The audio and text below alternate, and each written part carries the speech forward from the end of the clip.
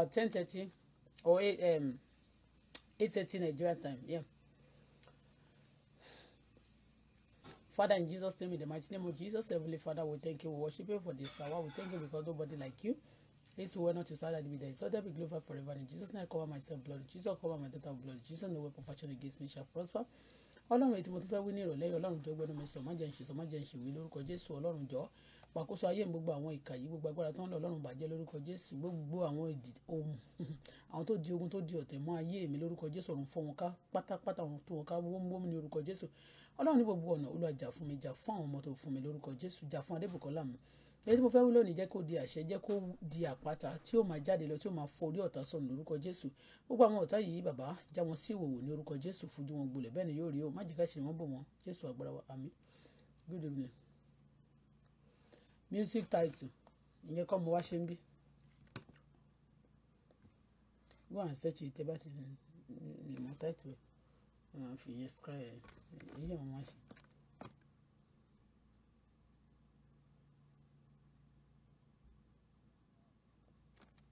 Yes, ẹ kúrò lẹ́ o ṣe ti wọ́ bí ó tún ṣe ń lọ. Bọ́lá lórúkọ tèmi ń jẹ́ Fọláṣadé kò tí ì yí padà AK Auto-Bola Zubomba no nonsense. Esther Tokunbo Aboderin the terrorist. Esabod Tokunbo Aboderin the terrorist. Tí n bá fẹ́ ṣe nǹkan nísìnyí màá máa fi ẹ́ ṣe ṣáàtì ó lọ kọ́ kónképù ṣáàtì bẹ́ẹ̀ ní tí n bá ṣe wọ́n máa rí lórí rẹ́kọ̀dù mi ní tí wọ́n dẹ̀ ń ṣe lọ́wọ́lọ́wọ́ wọ́n máa rí kò sí bó ṣe di reject àwọn kan kò yẹ bẹ́ẹ̀ yẹn ní tó bá ń ṣe wọ́n máa rí. A ní tí mo fẹ́ sọ fún ẹ ní pé má sọ pé o gbé kéèsì kan sílẹ̀ o kó má tún di lọ́la torí ẹ̀ bá tún ti dàrú torí ẹ̀ ti yí kó tún sọ pé kó tún bẹ̀rẹ̀ sí ní gbé kó bẹ̀rẹ̀ sí ní gbé ṣùgbọ́n bó ṣe ń gbé àwọn tó ti ń gbé máa gbé lọ torí kéèyàn kúkú tó bá sọ pé wọ́n lẹ́nu méjì wọ́n ń lọ sókè wọ́n lọ sódò wọ́n ṣe gbá wọ́n ṣàwo ẹ̀kan tí èèyàn bá kúkú fẹ́ kú kó kúkú lẹ́ẹ̀kan má sọ pé torí mo wo ṣáàtì ẹ mo wà lábẹ́ ṣáàtì ẹ lẹ́ẹ̀kan ó ti fẹ́ ṣe tán náà bó ṣe bẹ̀rẹ̀ second one yẹn mo ń open phone mi no normally mo sí I come today I saw it ó ṣe méjì kọ́lá oníkóńké puṣà ó ṣe kan bọ́lá olépè ó dẹ̀ wá sọ fún etí ọmọọṣẹ́ ẹ̀ pè wọlé kébì ó ní kó gbéṣẹ́ yẹn sílẹ̀ kó má gbé sílẹ̀ o terrorist tó bá ti yánsì náà kó má gbé sílẹ̀ o ẹ máa ṣe lọ bẹ́ẹ̀ ṣe ń ṣe lọ yẹn o.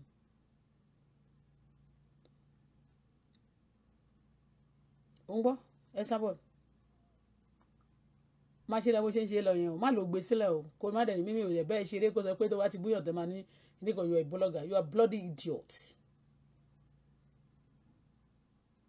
Bloody idiot ni ẹ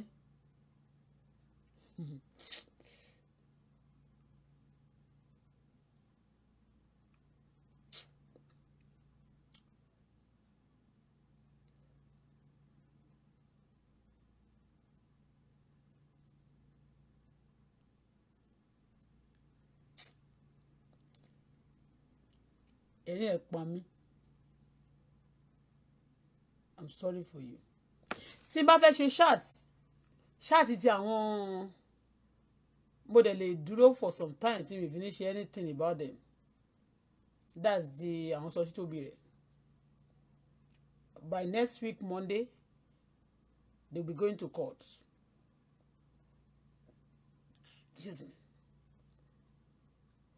And I'm not anything tí n bá ti sọ I'm not going to reverse anything káwọn kan máa jáde kán máa sọ pé ẹ tó bá ti sọ báyìí kán sọ báyìí no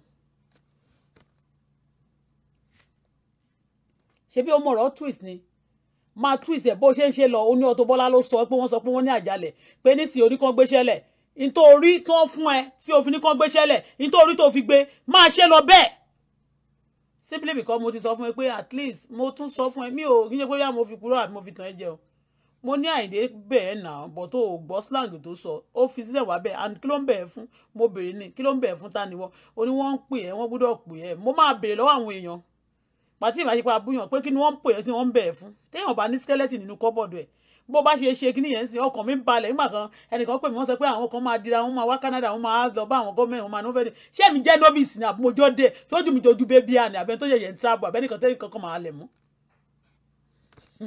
ikán halẹ̀ mọ́ Káyọ̀dé mi ẹnìkan pè mí lánàá yẹn that's why mi ò ṣe fẹ́ answer call anybody I don't want to answer call of anybody because they will come and tell me this if I want to search if I want to gba research if I want to know things ẹni tí n bá ti pè ẹni tí mo nílò nìyẹn ibi tí n bá ti lọ ní tí mo fẹ́ gbọ́ ni mo lọ wò ńbẹ̀ ní tí mo fẹ́ rí mo fẹ́ lọ wò ńbẹ̀ ní tí bá ti fẹ́ ṣe ni mo tí mo fẹ́ ṣe ni mo fẹ́ rí you don't tell me what to do má gbélé o tó bá gbélé ọmọ àlè ni ẹ́ Tokunbo Aboderin tó bá gbé iṣẹ́ wọ̀nyẹn lẹ̀ tó bá máa ṣe ti àìdẹ́yìn àti gbogbo àwọn tó ń ṣe lọ àti gbogbo ọba tó bá máa ṣe lọ you a bastard terrorist not allowed anywhere in the world you are a terrorist you are not a blogger you are a thief. I came on social media, I don't know you. And a lot of people that have the same similar experience with the way you want to deal with yourself. You deal with many people like that. You deal with many people. You don't want to see people on the social media that doesn't belong to your daddy and your mommy. This place is for everybody. So far you have your camera phone and data. And then those of you, olórí burúkú tó gbálẹ̀ ẹ máa kó wòṣìwòṣì ẹ̀yin tajà ni o you are doing terrorism systematically you are camouflage it's not a you see when èmi ò ní tàn yín jẹ́ pé bóyá because you know what I don't want mi ò ní wojú anybody mi ò ní wojú anybody tí mo fẹ́ wò ń sìn tọ́nà bá sọ pé give me direction to do things I will not mi ò ní consider anybody I will not compromise my faith with anybody.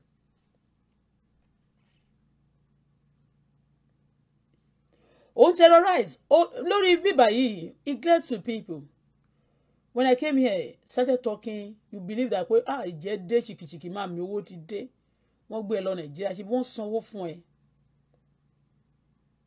tó bá lo stop me I will not stop tó bá stop gan tó bá sọ mọ́ àwọn máa tún ṣẹ̀ṣẹ̀ wá bẹ̀rẹ̀ sí ní ṣe ṣáàtì Àyìndé máa máa gbé picture Àyìndé tí máa ń sọ nǹkan míì máa máa gbé terrorist orí ẹ because he has not given me money and reason why you go to Nigeria and each time nobody it shows that they are giving you bribe they are giving you money for you not to talk how can people tó máa sọ̀rọ̀ wá máa blackmail àwọn èèyàn ó rí àwọn èèyàn rí face to face wá máa blackmail wọn wá dẹ̀ máa pè ẹ́ it means that they give you bribe why those people tí wọ́n jẹ omi lówó why tí wọ́n fi san owó mi fún mi I been doing chat for K1 I'm not going to pardon him. So tó bá sọ pé fikini kan ní o rò pé ó máa bá mi ṣeré àbò máa ṣe pé fẹ́ dà sẹ́fẹ̀ mi ò bẹ́ẹ̀ ṣeré sẹ́ I'm not playing with you. ó ń gbọ́ tó bá ń ṣe atrocities ẹ̀ tó bá make owó from it you cannot use that kó máa rò pé ó ń lo láìpò kan kó lè jẹ́ mi tó bá stop iṣẹ́ yẹn tó bá continue ọmọ àlè ni ẹ́ tó bá máa gbé pé olóò fẹ́ rí kó búra ó gbúdọ̀ búra ni o so that ayéláyé ò ní dárúkọ mi mọ́ ó gbúdọ̀ filé ẹ̀wọ̀n ẹ̀ èmi náà dẹ̀ tún challenge Òbésèré ẹ má wọ́n sọ pé torí pé mo ti ń sọ àwọn ọ̀rọ̀ kan pé ó máa affect àwọn life kan ayé gbúdọ̀ àwọn tó bá máa affect tó máa affect ẹni tó bá máa kú ló máa kú ẹni tó máa kú ló máa kú so kí ìgboro ayé kó lè sinmi kálàáfíà lè dé because me too I want my peace and then you know what he has not given me money those people who steal money from me they have not given me money why do you want to tell me now why tí wọ́n àwọn èèyàn fi ń pè ẹ́ why tí Àyìndé fi pè ẹ́ why èèyàn tó fi ń bẹ̀ ẹ́ why tí wọ́n fi sọ tó bẹ̀yàn kó wá bẹ̀ ẹ́ why I want to know ni ìgbà tí mo wá sórí Facebook nígbà tí mo ń sọ̀rọ̀ ó gbé lọ Nàìjíríà ìgbà tó gbé lọ sí Nàìjíríà I know it's because of me for you to believe you can stop me kò mọ̀ pé ọ̀gá ẹ̀ ni ìyálà yẹ́ ẹ̀ lèmi èmi ò ní ọmọ pé mi ní team ṣùgbọ́n ogun ọ̀run ti tíìmù mi wọ́n strong ju titi yẹn wọ́n máa damage gbogbo cargo yín ogun ọ̀run ni tíìmù mi wọ́n máa damage gbogbo vessel yín gbogbo container yín ló máa já sómi gbogbo ìgbélé agbára yín ló máa jóná gbogbo candle yín ló máa yọ́ tán oh mọ anything you don't know you know nothing bí ọ̀rọ̀ àwọn Liberia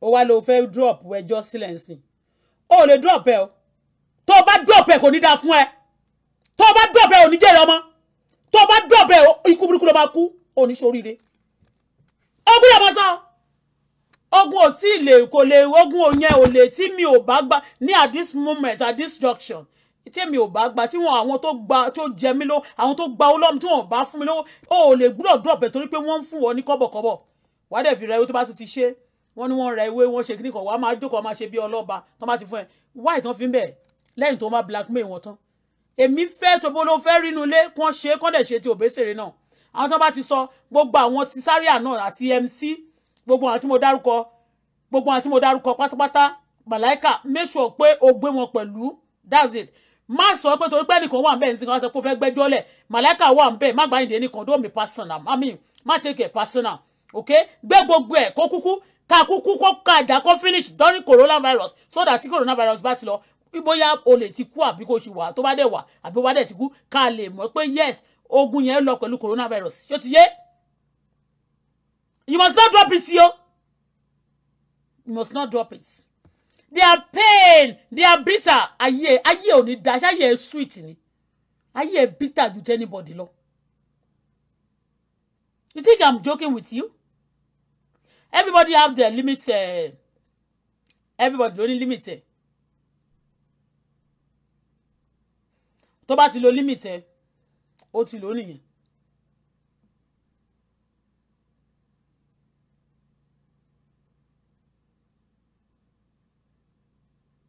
yes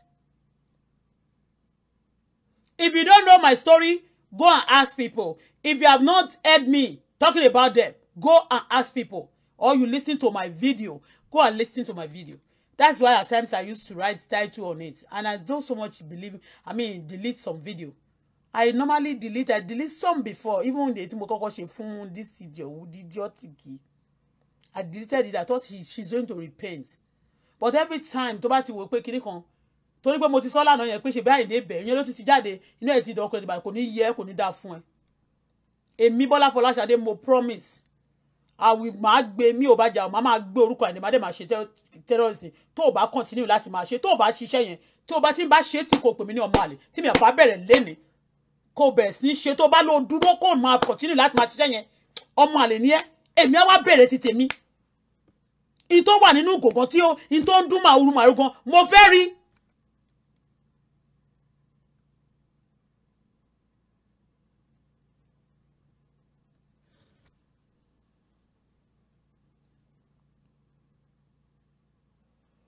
Even UN is a terrorist here as Trump is watching.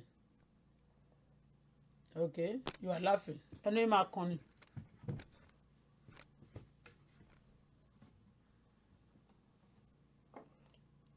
You know what? Ṣé mo pé ẹja tó bá máa sọnù kò ní gbọ́ fèrè lọ́dẹ? When I'm doing chat now, ṣé mo pé gbogbo nǹkan tó ń ṣe? It's a fun note. What is on the afẹ́fẹ́ because Nigeria is a very corrupt country. It's a country that they don't have record. But lórí Facebook, lórí Google, there is a record. You fools. You fools.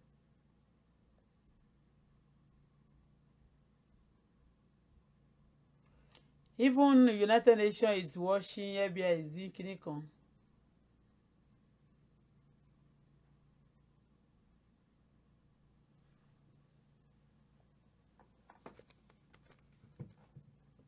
Nobody set me against Alhaji. Alhaji maybe want to set himself against himself. That is headache to anybody near. Nobody set me against anybody.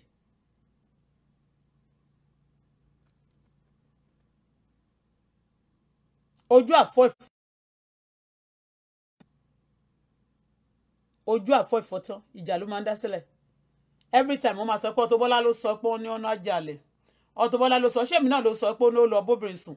Ṣé mi náà ni mo lọ sọ ní 4 years ago pé ó bá obìnrin kan sùn ọkọ ẹ̀ ṣorí burúkú. Ṣé mi náà ni mo lọ sọ eléyìí ṣé mi náà mo lọ sọ eléyìí. Sí wàhálà bá ti jókòó ńjọ́ tí wọ́n ń bu níbẹ̀ yẹn I came out to do shout to save because they dragging him on the floor.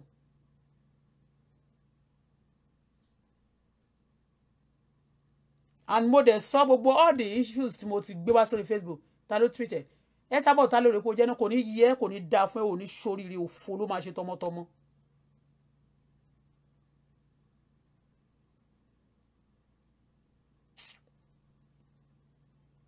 Auto-Bola ló sọ pé ó lájàlẹ̀ mo ní sí ó dẹ̀ ní pé kó ṣe tó bá dẹ̀ ti ṣe ṣùgbọ́n nílé á dẹ̀ tán ṣebí lẹ́ẹ̀ ló ṣí tó ń gbé tí àwọn èèyàn rí yẹn kó ṣe kó dẹ̀ tún lọ ṣe lè tó bẹ́ẹ̀ sèré torí mo ti sọ̀rọ̀ ń sìn torí èmi náà mo fẹ́ túṣu kọlẹ̀ kòkò náà ni torí mo ti rí Obesere torí níjọ́ tó kọ́kọ́ sọ̀rọ̀ yẹn tàlàjì sọ̀rọ̀ yẹn tó sọ pé èèyàn méjì ni mo rí pé wọ́n gbé picture Obesere tó ń ṣe yẹn ẹlẹ́sẹ̀ kan àbọ̀ èmi náà fẹ́ túṣu kan ìsàlẹ̀ kòkò ni àníkà kúkú jà kó tán ní coronavirus period yìí tí coronavirus bá ti dé oníkálukú máa di freedom person bẹ́ẹ̀ ni during this time is the freedom fighter abudo fight ẹ̀ ni wọ́n ní fight it let us fight it kí ni ẹ̀ ń fight gan wọ́n ní stay indoor and fight it stay indoor and fight it stay indoor and fight it ìyẹn mi pé tó bá ti ní issues tó ti pile fight it má gbé carry over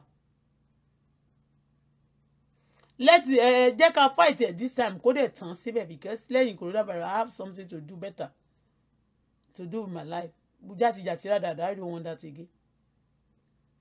Anybody ló lè jẹ́ blogging níbi kò sí nǹkan tí ó ṣebí blogging lẹ́lẹ́ǹpẹ́ but speaking the truth anybody ló lè fara gbá anybody. You don't take it personal you take it on K1 alone I mentioned about 7 people. You didn't do anything because wọ́n ti sọ pé mo sọ pé kó má take it personal ṣé ti màláìkà tó bá gbowó lórí burúkú torí pé ìyàwó Bísí tó ń bá ìyá àbàdàn tó wà ní Canada all those things àbí nǹkan kan ṣá ìyá màlẹ́kà wà bẹ́ẹ̀ for you to know that a lot of people dey sponsor that evil. Esabod ó máa gbé ní o ṣe bó máa ń gbé ọ̀rọ̀ ọlọ́rọ̀ ó máa gbé ní o ṣe bó ń gbé ti Àyìndé ó máa gbé ní o ṣiṣẹ́ yẹn kó parí o tí n bá fẹ́ gbàdúrà lóru bí n ṣe ṣe for 3 months ńgbà yẹn ó dà pé coronavirus dé ó wọ̀n nù yín ẹ̀ tí gbẹ́bẹ́ ó dà pé ó kìlọ̀ fún yín ẹ̀ tí sọ pé orí yín dàrú mo wá fẹ́ sọ fún yín mo máa tún bẹ̀rẹ̀ nísìnyí tí bá ti bẹ̀rẹ̀ sí ń ṣe ìṣòro tí bá ti ń ṣe orúkọ ẹ̀ Esabod the terrorist ni máa kọ sí title prayer mi yàtọ̀ sí kọ̀ọ̀kan tí mo fẹ́ ṣe ní ti àwọn kinní yẹn mo fẹ́ ní time fún ẹ mo fẹ́ gbé iṣẹ́ yẹn gan mo fẹ́ gbé lẹ́fọ̀ sọ̀dá mo máa ṣe ẹ̀ẹ̀kan lójúmọ́ bọ̀ mo lè ṣe 3 fún ẹ bí mi ṣe máa ń ṣe tẹ́lẹ̀tẹ́lẹ̀ ṣé bó ní kò ní ìtumọ̀ ebo ní kò ní ìtumọ̀ àgbà tí mo dẹ̀ ti ń sọ pé kò ní ìtumọ̀ yẹn I wanted to do things to pardon you to do because o máa believe pé o máa ṣe gàràgàrà ìwọ ń ṣiṣẹ́ iṣẹ́ wo ló ń ṣe èló ni gbogbo èló gangan lè ra ẹ gan tó lárùn yọ̀ ọ́n lẹ́nu èló ni ìra ẹ tó lárùn yọ̀ ọ́n lẹ́nu ó kó àwọn èèyàn mọ́ra tó fi ń jà ní ìwọ single-handedly you cannot do anything on your own you scamming people you carry people together those idiots those cowards now they are using you and àwọn kí lorúkọ wọn ti wọn that's àwọn terrorist team ẹ wọn á fi ẹ jà be your own be yourself ìwọ nìkan ó rí mi ní ọlọ́run nìkan ló mo dúró tì ní ọlọ́run nìkan ló dúró tì mí ṣé mi kó èèyàn fi jà ní you a terrorist now olóòfẹ́ rí lẹ́gbà tó wáyá nígbà tí mo sọ mi ò tiẹ̀ ní láti sọ pé mo mọ̀ọ́mọ̀ sọ fún ẹ tí n bá fẹ́ tú ọ̀rọ̀ fún ẹ yẹn omi kò disturb mi tí n bá fẹ́ tó máa ń ṣe géèmù kan lẹ́gbẹ̀ẹ́ tí n bá fẹ́ tú lọ́la kí n má tú I will open it for you.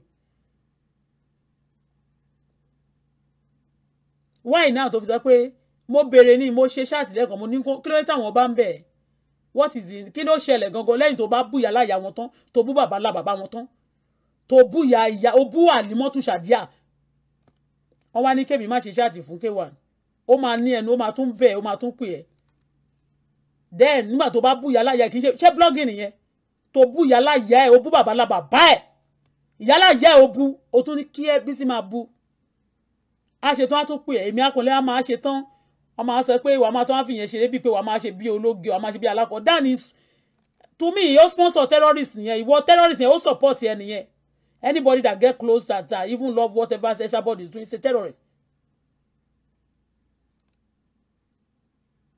You think they are the tó bá yẹ wọ́n máa ní ẹ má sọ nǹkan tí o máa fi implicate ẹ lọ́la ó implicate ara ẹ ní Wàsíù implicate ara ẹ ní kò sẹ́ni tó implicate ẹ.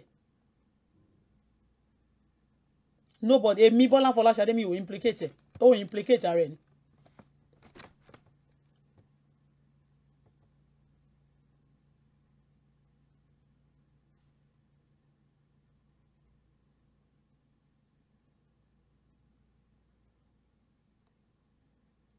iṣẹ́ tó ń ṣe.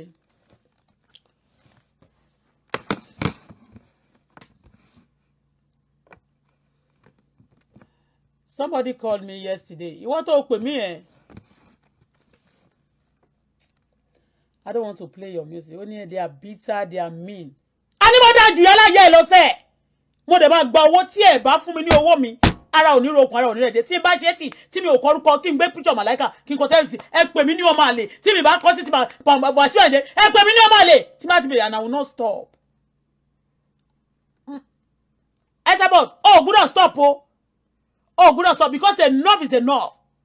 Enough is enough for now. Tó jẹ́ pé tó bá ti ṣe Auto-Bola ló sọ eléyìí. Auto-Bola ló sọ eléyìí. Ó gbọ́dọ̀ ní nǹkan tó need lò nísinsìnyí. O náà ni kó ṣe o. O ní nǹkan tó mean. O gbọ́dọ̀ stop me. Tó bá stop mọ́tò máa pa ẹ́ tọmọtọmọ. Tó bá stop o ní jèrè ọmọ. Tó bá stop o ní ṣoríire. Tó bá stop o ní pẹ́ kú. Òfò ló máa ṣe lómi ẹ̀fọ́. Bí omi ẹ̀fọ́ ṣe ń ṣòfò ló máa ṣòfò. Only one pain, one mean. Then you can go after people's life.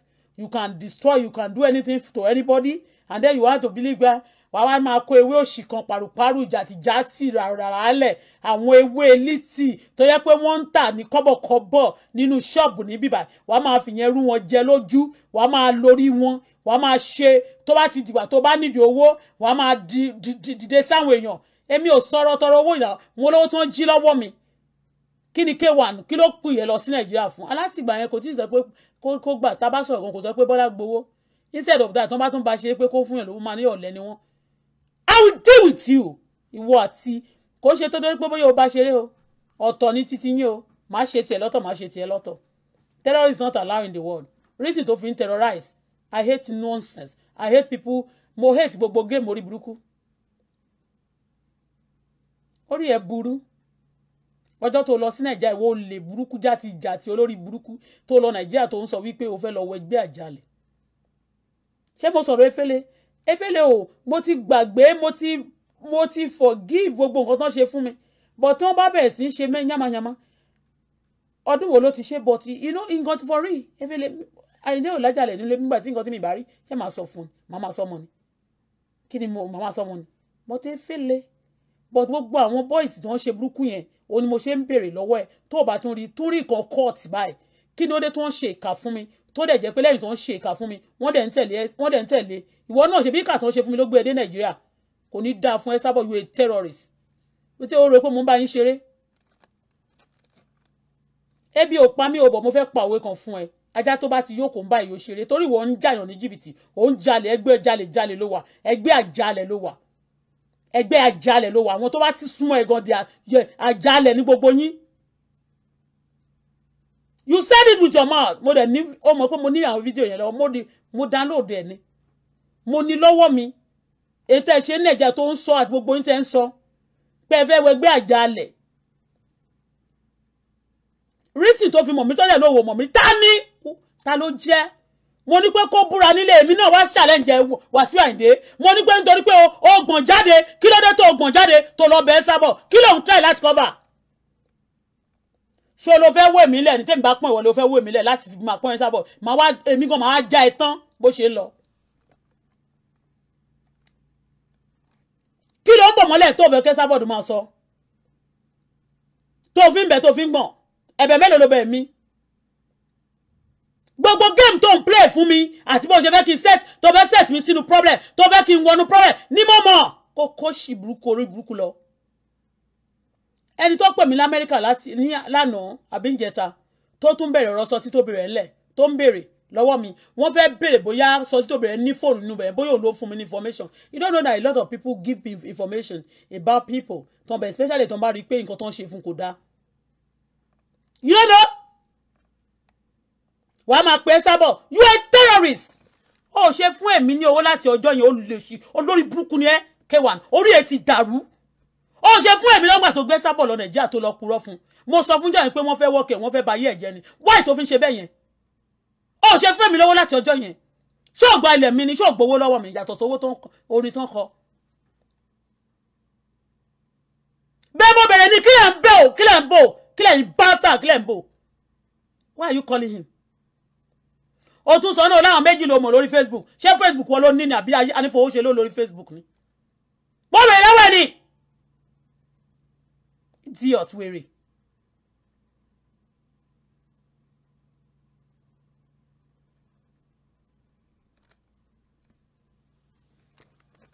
ó ń bú ẹ èmi á jáde ó ń bú àlímọ́tò ṣàdé wàá máa ní kán lọ bẹ́ẹ̀ géèmù òṣùpọ̀ nìyẹn simply because you don't want him to talk don't want her to talk. lọ sí ọ̀dọ̀ kábíyèsí kò lọ èmi náà ṣàlẹ́njẹ lọ sọ́dọ̀ kábíyèsí kò lọ búra kó o bá olórin yẹn sùn. lọ búra kó lọ fọlẹ́lẹ̀ búra kó o bá sùn. kí ló dé tẹ̀yàn máa ṣe rere fún ẹ tó máa ṣe burúkú fún wọn. mo sọ fún ẹ sórí Esabod tí wọ́n ń pampa yẹn kò lè ṣe anything. èmi tó jẹ lówó èmi tó ṣèkà fún tó ti ṣe nǹkan kan fún èmi gangan àti pé ọlọ́run wà nínú mi mo dẹ̀ tún jí ọmọ ọlọ́run tòótọ́ mi ò ní sọ pé torí pé èèyàn kan súnmọ́ mi mi ò ní bò tó gbogbo géèmù òṣì tó bá ṣe máa tú ẹ játijàti. That's not love. You cannot do. Ṣó lè ṣe bẹ́ẹ̀ fún olórí burúkú tó gbé sílé ni tí wọ́n gbogbo ojú tí gbogbo ọwọ́ ń dán gbogbo ojú ń dán tí gbogbo ọwọ́ jóná. Àṣọ body no engine. Ṣó lè ṣe bẹ́ẹ̀ fún àwọn olórí burúkú tó ṣe ni. Ó ṣe pé bóyá ìwọ ló ní o pé o ní over influencer ṣọjọ́ tó ń bí ẹ ló ní do di influencer ni. Tí mo sọ́lẹ̀ ní àná yẹn mo ní mo love bàbá Jagaba yẹn tí Jagaba náà tó bá ń ba ayé yín jẹ́ bẹ́ẹ̀ yẹn ṣe lè súnmọ́ ni. Many people tó bá súnmọ́ ẹ̀yìn tó bá ti wà òkè lẹ́ máa fẹ́ ba ayé ẹ̀ jẹ́ ṣé dandan ni. Kí ló ń bò tó fi bọ Esabod tó fi bẹ kíní jáde kó lọ bẹ lẹ́yìn tó bú ìyá láyà ẹ̀ tó ń jàjà òdì ṣó di ní ẹni. Ó ń jà ìjà òdì ò ní fẹnu sọ̀rọ̀ wàá máa jà kiri ó ní fẹnu sọ̀rọ̀ wàá máa lo àwọn èèyàn kiri you a terrorist ṣé orí ẹ̀ bí mo ṣe sọ fún ẹ tí bá ti bẹ̀rẹ̀ sí ń gbé Canada government ní ẹ ṣé o mọ̀ pé má jẹ́ kí wọ́n yẹn kó gùn gan ṣé orí Esabod gbogbo ètò ń tẹ̀ láti ṣe pẹ̀lú Esabod yẹn kò jẹ́ mí gbogbo ayé ló mú nǹkan tó ṣe fún mi. I'm only trying to cover you up and I'm trying to just to tell you that I'm a child of God, a spirit filled somebody. Even lórí iṣẹ́ tí mò ń ṣe lọ́wọ́lọ́wọ́ ní ti àwọn iṣẹ́ ti sọ tóbi rẹ̀ mo mọ ìgbésẹ̀ tó ti gbé mo mọ bó ṣe ti ń sọ báwọn èèyàn kan máa wádìí mi kàn mọ àwọn èèyàn tó ń bá mi sọ̀rọ̀. Why are you so mean? Why are you so jealous? You a jealous bitch. You a wicked soul. Ìtọ́ lè gbà ló máa fi ń lọ́yàn. Enough is enough of rada.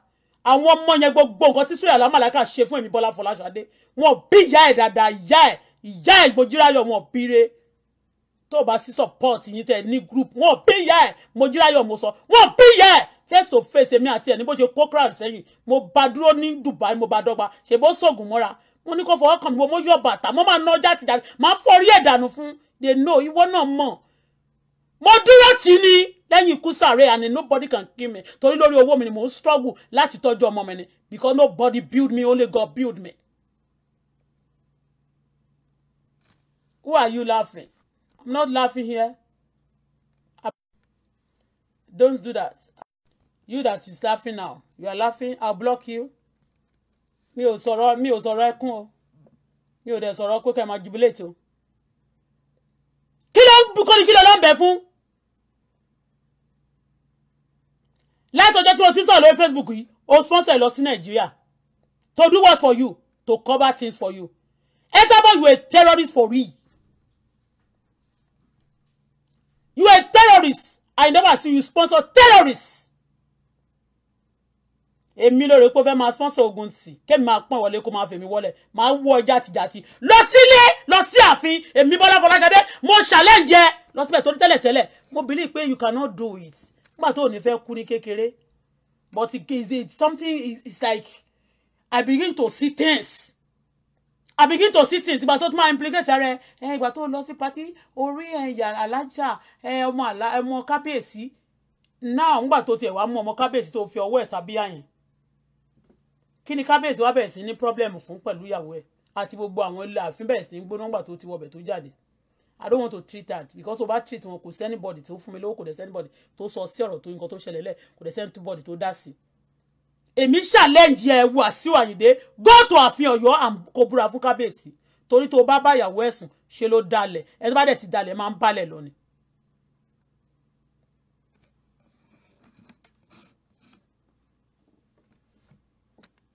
torí pé ṣe ló pọ́n ẹ lé by giving you máyégún kí wọ́n lè máa respect ẹ káàkiri tún nílẹ̀ Yorùbá náà àbí bẹ́ẹ̀ kọ́ ó dẹ̀ mọ̀ láti ọdún kọkànlá tó ti sọ pé ó fẹ́ lọ síbẹ̀ láti ilé ọjọ́ kan lè confirm ẹ̀ ó ní by the time tó bá kúrò ìwọ náà mọ̀ nínú ẹ̀ pé ó sọ pé by the time tèmi tó bá parí pẹ̀lú mi by the time tọ́lọ́run bá parí èmi kọ́ máa parí pẹ̀lú ẹ̀ torí ọwọ́ mi kéré gan but Ọlọ́run tó tí mò ń sìn ó tóbi gan. kí ló dé tí gbogbo yín ń pe Esabod tẹ́ǹbẹ̀ why lẹ́yìn tó bá tẹ ó máa fi gbogbo ara kábíyèsí ṣeré àmọ́ gbogbo yín kí ló dé ń pè é tẹ́ǹbẹ̀ ẹni torí ẹ̀mí tẹ́ wà prominent are you prominent are you telling me are you real are you for real ó ti gbé mo sọ̀rọ̀ nínú orí Facebook yìí láti ọdún kan ó tún máa pọ́dún méjì báyìí ó sọ pé Bọ́lá gbà ṣó gba ilẹ̀ mi rí ṣé mọ̀lẹ́kà owó mi kò sí lọ́wọ́ ẹ̀ ṣé kò ṣe kàwé jẹ́ gbogbo tí mo sọ ṣé rọ́ ni nobody give me penny ẹ pín ìkógun mi ṣé láìkú ẹ̀gì wọ́n fọwọ́ ẹ̀ ṣe gbẹ̀dú ni.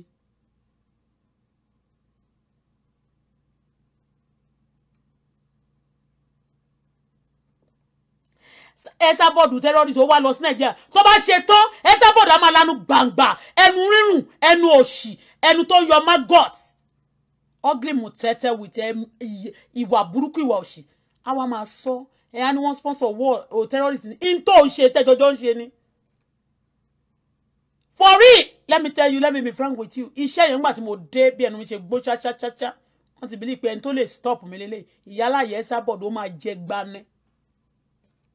Ìwọ má pè anybody, ìwọ ní kíkẹ́ bí kúrò. Ṣé mo pé mi ò ní bloggers. Mi ò lẹ́nibọ̀dì tó ń kọrin. Mi ò lẹ́nibọ̀dì tó ń ṣòṣì. Mi lẹ́nibọ̀dì tó ń cut anything. Ìwọ ní kí ìwọ nìkan èmi àti ẹ kó má ní kí anybody calling. Kó jẹ́ ká jọ ṣeré ẹnu for 1 month or 2. Ká jọ gbàdúrà lóru àtọ̀sán àtàárọ̀. Ká tún wá jọ sọ̀rọ̀ ayé ò ní dá ẹ̀sà mọ́kí kò ní yẹ o kò ní ra gbá fún ẹ.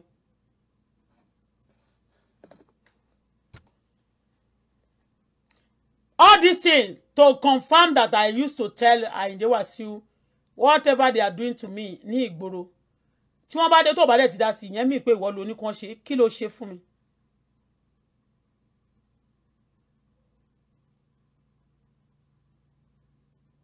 Esabod you a terrorist. Àwọn tó bá pè Esabod tí Esabod bá bú dáadáa tó bá tún pè tó bẹ̀ they are terrorists. Because wọn fẹ́ káṣírí wọn tú ni wọ́n ṣe ń bẹ Esabod. Bẹ́ẹ̀ni. Tó bá fẹ́ máa wọ́ ẹ̀mí lílẹ̀ láti fi gbẹ́ nìkan lé láti pọ́n nìkan lé ó fẹ́ káṣírí ẹ̀ wà ní títì ni. Kí ni ìdí Esabod wá lóun drop iṣẹ́ yẹn ní tí mo kàn gbọ́ nìyẹn pé Kẹ́bì ó yá drop iṣẹ́ yẹn Kẹ́bì ìwọ yìí máa lọ ẹ̀wọ̀n ní tiẹ̀ ṣé o mọ̀ pé Amẹ́ríkà ló wà write it down ẹ̀wọ̀n nílé ọ̀bọ torí nǹkan tó o fẹ́ jẹ o fẹ́ ba future ẹ̀ jẹ́ àti tọmọ ẹ̀ write it down ṣe bá Amẹ́ríkà ló wà wàá mọ̀ pé Amẹ́ríkà doesn't want that rubbish and lọ́wọ́lọ́wọ́ bá ṣe ń sọ̀rọ̀ báyìí nísìn Amẹ́ríkà kan I'm not going to ignore Esabod. Ignore Esabod báwo tí Esabod ní bá máa ignore Esabod àwọn olórin àtàwọn tó bá jẹ mí lọ́wọ́ tó ti sáré owó mi wà lọ́wọ́ ẹ̀ MC owó mi wà lọ́wọ́ ẹ̀ none of them gave me money but you can see the way they spend money because wọ́n believe pé they are doing it nobody wọ́n máa ní ó pay ni wọn.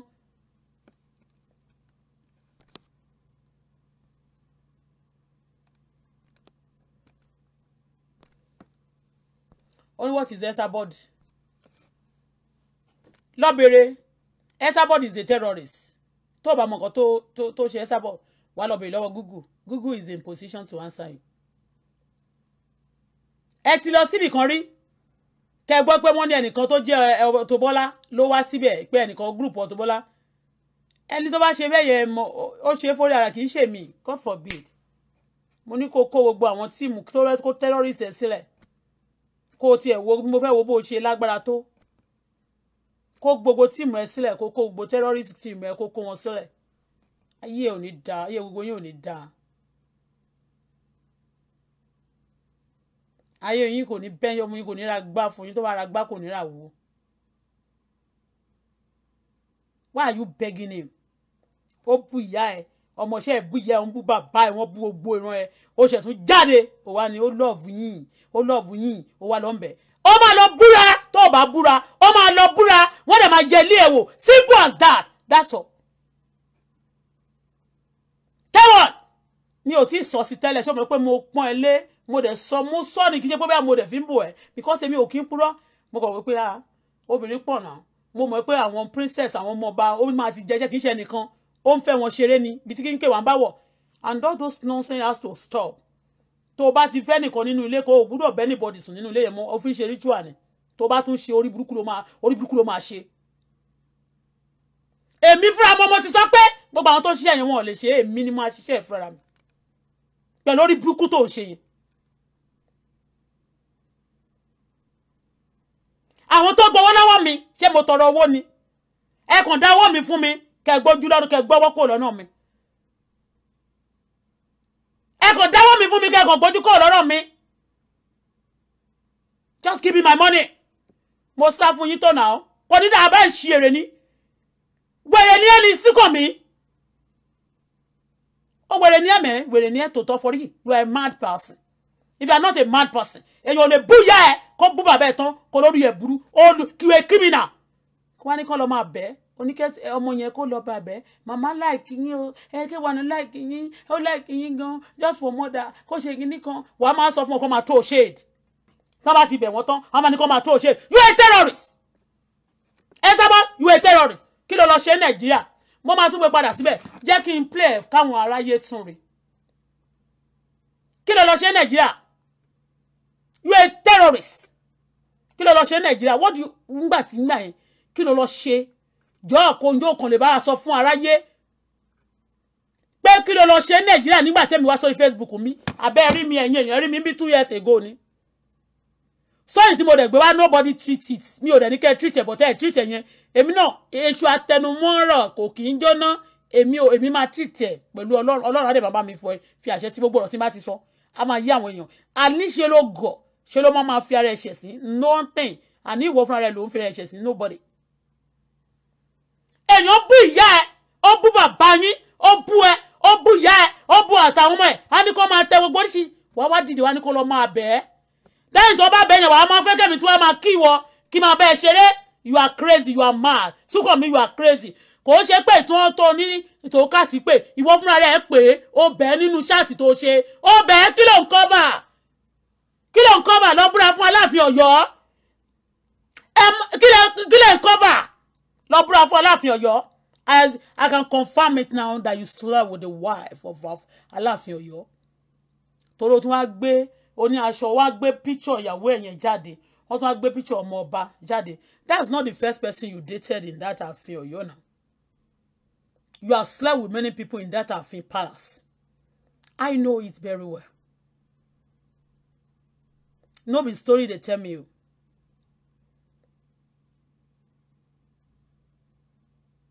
A lot of our Kabiyesi family are member of your K1 Ultimates.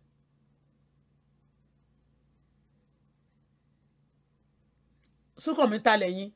Who are you? I want you to introduce yourself to me. You are a legion of demons. You are a principality. You are a rulers of darkness. You are a wicked soul. You are a destroyer. A destiny destroyer. You are a woman threat.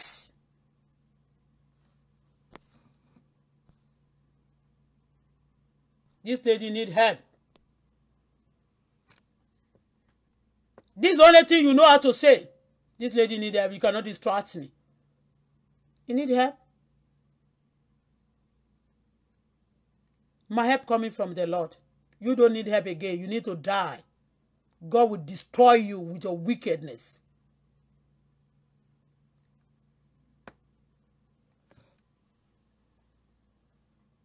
With your wickedness, I say.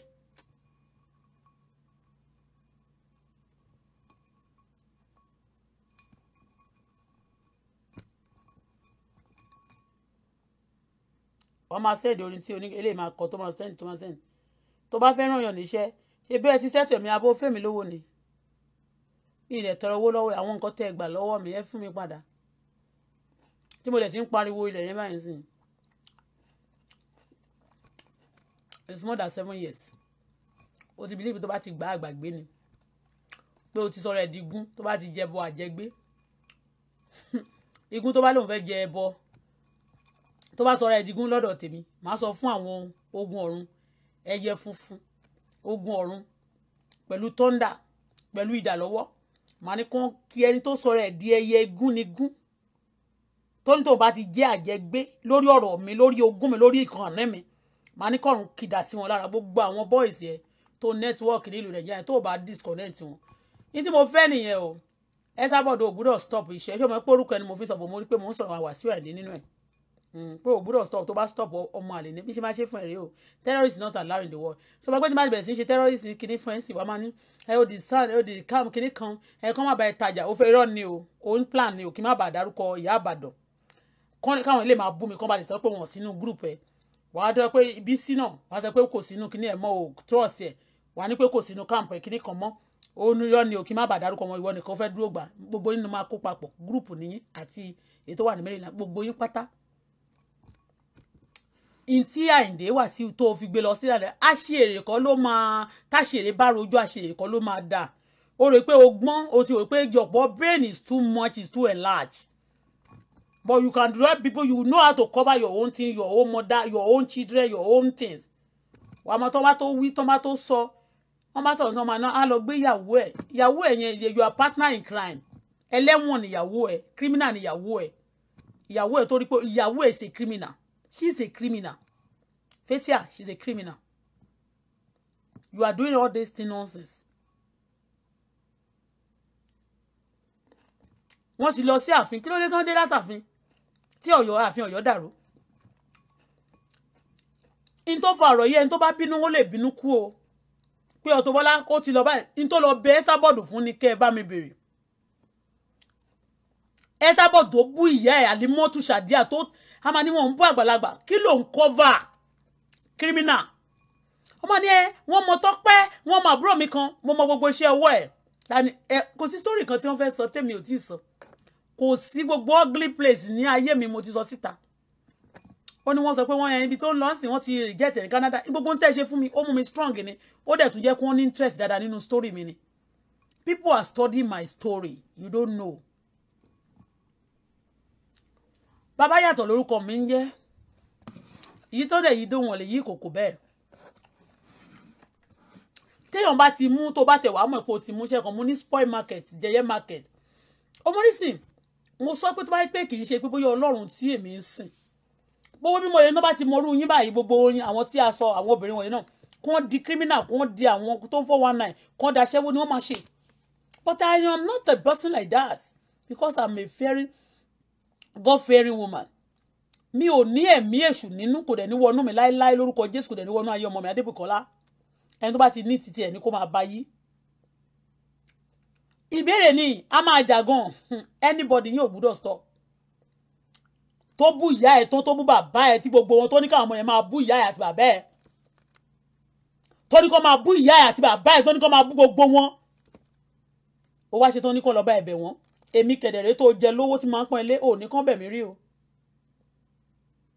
yàtọ̀ kó máa sọ pé má bú mọ́ yẹn you are too stubborn you are too this kí ló ń gbé pamọ́ ẹlẹ́wọ̀n ni ẹ́ ẹlẹ́wọ̀n kí ló ń gbé pamọ́ kí ló ń gbé pamọ́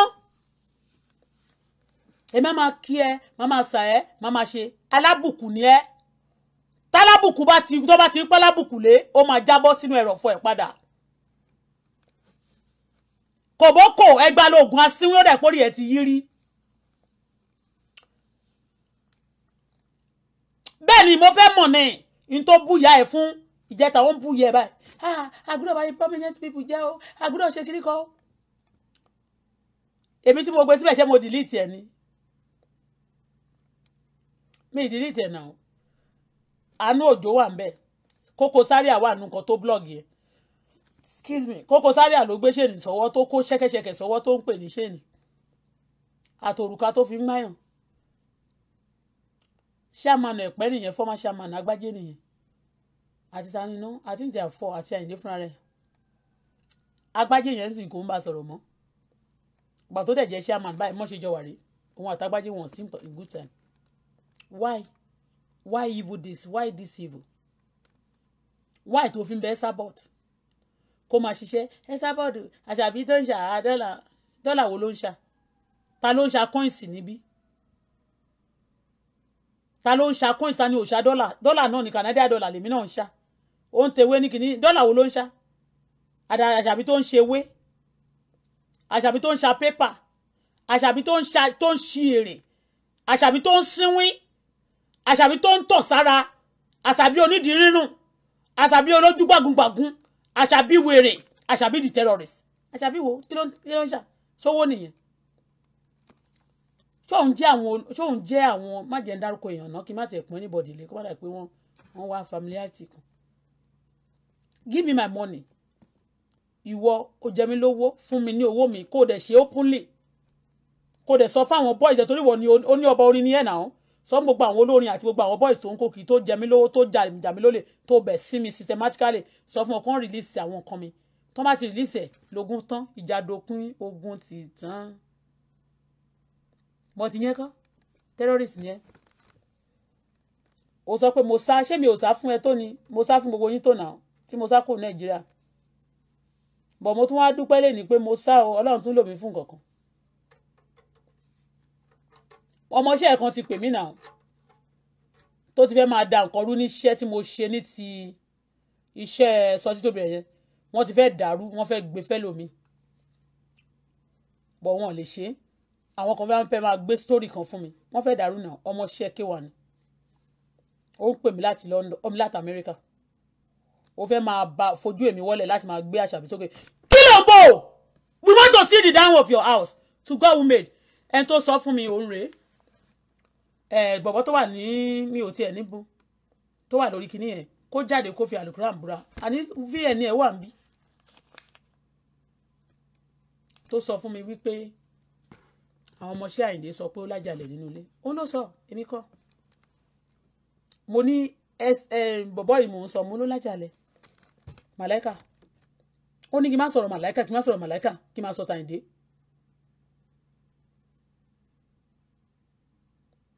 and báwo lèèyàn ṣe ní sọ̀rọ̀ tó bá sọ̀rọ̀ fún yàn báwo lèèyàn ṣe ní tẹ̀lé nígbà tó bá wicked damn wicked wàá gbowó lọ́wọ́ èèyàn báyìí kó o lè release 60 fún yàn owó ẹ̀ ò tọwọ́ owó kò tọwọ́ ẹ̀ jáde sọ́wọ́ mi báyìí rí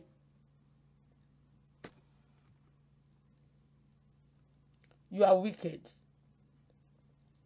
ó ń bo nǹkan ní into dẹ̀ ń bò yẹn tó fẹ́ káṣẹ̀ bí má bẹ̀ bò pé kò ní lọ káàkiri ìyẹn ló bá ṣe à ń sọ pé àwọn méjì ló wà lórí Facebook tó ń ṣe ṣáàtì àwọn tó ń blọ́ọ̀gì àwọn whatever they call themselves mo ṣe ń tó ṣèdì náà ni on train torí ń jẹ́ ìnáwó tó ṣèdì pé àwọn kan on train yẹn ló gbọ́ pé you Momodu you are a trained journalist and this and that throw yẹn ni ṣèdì tí ó throw yẹn òun ni Esabod gbọ́ òun ló jẹ́ kórè ẹ̀tàn lọ́lẹ̀ other place tó bá ti throw shade àtúnṣe kíni you are causing problem for yourself you are disgracing yourself what are you doing àwọn your mates gangan àwọn èèyàn tó mi ò rò pé tí bàbá Bọ́lá Tinubu bá wà lórí Facebook wọn kàn bóyá wọn sì wọn ò lè ráyè orí burúkú ó ṣe ráyè orí burúkú báyìí wàá máa ń láwọn obìnrin òṣìṣẹ́ iṣẹ́ kí ni wọ́n ń ṣe you are a lazy bitch ọkùnrin tó bá ṣiṣẹ́ tó ṣiṣẹ́ ká lára ó yìí máa padà lọ Canada àbí America láti lọ ṣe ọmọ ọ̀dọ̀ tó bá jáwọ́ nínú nǹkan tó ń ṣe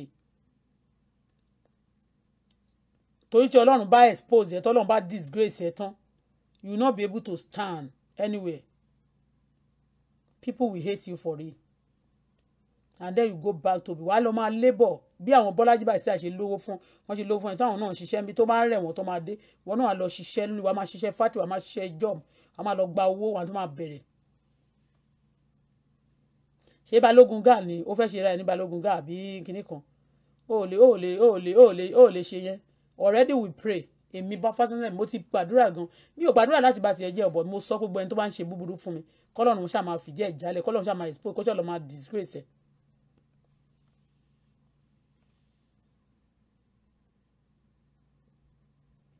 ní tí mo fẹ́ nìyẹn o Esabod ọ̀rọ̀ púpọ̀ ọ̀ka gbọ́ mo ní a lot of things mo fẹ́ show fún ẹ wọn kò ní ìdẹ̀jẹ́ nǹkan sọ̀rọ̀ tá a bá lọ ń ṣe yẹn gbogbo story yẹn àti gbogbo yẹn ti wà ń ta bọ́n tí mo sọ náà ni pé o gbúdọ̀ ó hàn bí ẹ dáadáa kó dúró níbi tó ṣe dé yẹn o gbúdọ̀ ó yá fi iṣẹ́ Wàsíù Àyìndé sílẹ̀ wọ́n ti ṣe ọ̀tọ̀ wọ́n ti pè wọ́n máa pè tó bá ti búyà láyà wọn tán tó bá ti dúró ọmọ àlè ní ẹ èmi ò ní dúró fún ẹ o orúkọ tó bá wù ẹ́ kó pè mí orúkọ tó bá wù ẹ́ kó kọ síbẹ̀ jẹ́ kó rìn dáadáa ó tó times oníkàlùkù gbúdọ̀ já gbangba ká gbúdọ̀ èyí tó bá bí tí afẹ́fẹ́ máa já sí ká mọ ibi tó máa já sí bẹ́ẹ̀ ni lẹ́ẹ̀kan ni ẹ̀kan lèèyàn máa kú kó iṣẹ́ méjì èmi ò dẹ̀ ní máa yín kú kọ̀ wọ̀wọ̀ ó gbúdọ̀ stop o ẹ gbúdọ̀ máa fèmí wọ́lẹ̀ kẹ́ máa sọ pé yín ń promote ara yín ayé yín ò ní dáa enough is enough orí ẹ burú orí ewúrẹ́ tó ń gbé máńgò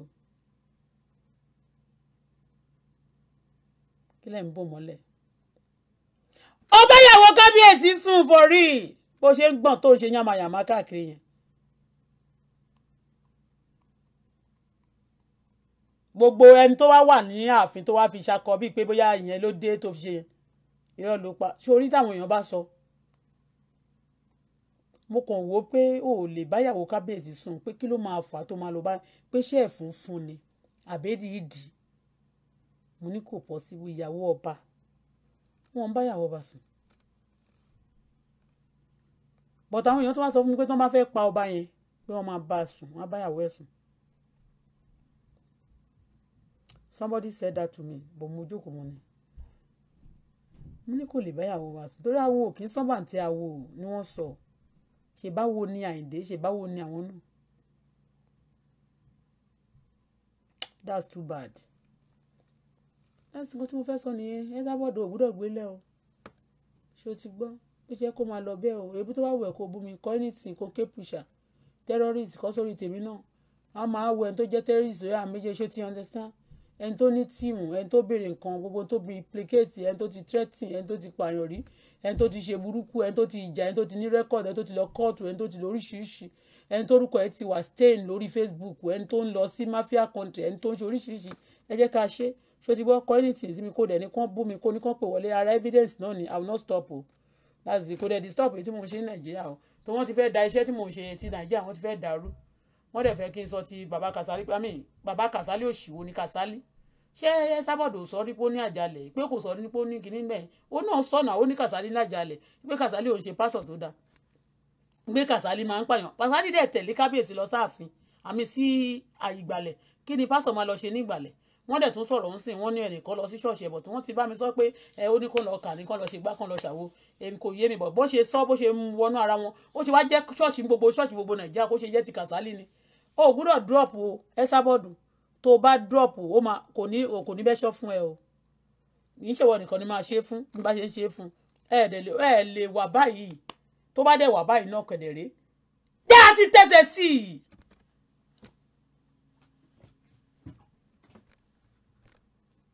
gbogbo ètò ṣe tẹ́lẹ̀ lẹ́yìn yẹn tajalẹ̀ tiẹ̀ tún wá kéré báyìí ó ló fẹ́ rí lẹ̀ mo tó mo fẹ́ kọ̀rọ̀ mi kúrò lẹ́nu ẹ̀ wọ́n paint ẹ̀ black ok kí ló dé tó jẹ́ tó ṣèkà fún mi tí wọ́n fi paint ẹ̀ black ṣé mo paint ẹ̀ black ṣé tí ò bá ṣe burúkú kan rí fún mi kí àwọn yẹn ti gbé mi kó ti ní kẹfẹ́ lè gbé mi lọ àjálẹ̀ níbẹ̀ yẹn tó ní kó lọ download mi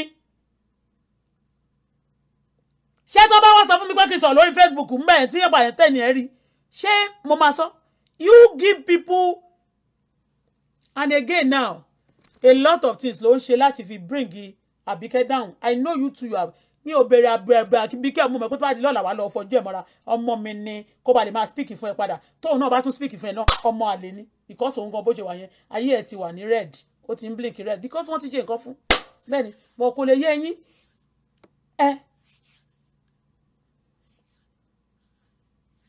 enough is enough èmi ti pọ́n ilé mo kọrin fún ẹ tí bá ti pọ́n kọrin fún ẹ wàá yẹ̀yẹ́ mi mo yẹ̀yẹ́ ẹ wọ sinagogu sí àwọn mi mo dẹ̀ need ò ń gbọ́rọ̀ mi fún mi ní owó mi àwọn kan tó gbà lọ́wọ́ mi bẹ́ẹ̀ni kó dẹ̀ sọ gbogbo àwọn boys ẹ tó network gbogbo pátá o àwọn tí mo dárúkọ pátá kò sí kọ̀ọ̀kan nínú wọn tí ò gbé jáde ẹ jẹ́ kó wọlé yín kẹ́lẹ̀ lọ búra fún kábíyèsí number 1 sin 1 yẹn terrorist yín màá ṣe ṣáàtì fún ẹ màá gbé síbẹ̀ kò ní stop mi o tàwọn people yẹn náà so ti any game tẹ bá ń play tó bá sọ pé òkè o ẹ jẹ́ àti sínú problem ẹ lè tiẹ̀ mi sínú problem torí pé fúnra sínétọ̀ ńkọ́ ló pè mí ẹ ń gbọ́ sínétọ̀ fúnra rẹ̀ ló pè mí mi ò bloody kí ẹ ní pàtí mo post nǹkan sórí Facebook mi lẹ́yìn ṣe nǹkan a máa sọ pé ẹ jẹ́ ká kọjú ẹ̀ síbẹ̀ yẹn ni kó máa rán kó má lè ráyè yẹn kò disturb mi tẹ́ bá dẹ̀ sọ pé ẹni fún lówó kó ba lè máa ráyè kó máa lọ bíṣẹ́ kò ní lè ṣe ṣáàtì níbiṣẹ́ mi ò lọ ẹ jẹ mi lówó ẹ fún mi lówó mi kí ló dé tó fún mi lówó tó jẹ mí owó tó gbà lọ́wọ́ mi àwọn nǹkan mi property mi kí ló tó fún mi tó tún wá tó gbé Esabod lọ sílẹ̀ jẹ́ kí ló ní kó wá ṣe fún ẹ wọ́n dẹ̀ ti wọlé gbà kí ló ní kó wá ṣe fún ẹ ó ló fẹ́ pa bóyá fọ̀rí ó fẹ́ pa kí ló ń bẹ̀ fún lẹ́yìn tó búyà tó bú bàbá ẹ̀ ṣọ́mọ àlè ní ẹni ṣé oṣù ọ̀pọ̀ ọmọ Ìjẹ̀bú ni ẹ tó bá wẹ́ ó ní wọ́n ti ẹ̀wọ̀n Ìjẹ̀bú máa ń jalè ní táìmù kan bá gbogbo àwọn olè tó ń da Nàìjíríà rú Ìjẹ̀bú àti Ìbàdàn náà ti wá nígbà yẹn lọ́hùn tó máa ń sun gbà tó wọ́n fẹ́ kọ́ńkà olè ní Ìjẹ̀bú wọ́n ń sun wọ́n báyìí níta gbangba ni so gbà kó jẹ́ Esabod lẹ́ o the terrorist jáde kó máa ṣe ṣáàtì fún mi kó máa gbéwẹ̀ jáde kó máa lóò ṣe ìfàájì Ande you are a terrorist I will do shout for you and write it on your wọ́n dẹ̀ lọ find out and ilé ẹsẹ̀ mo fẹ́ kó search ilé ẹ your house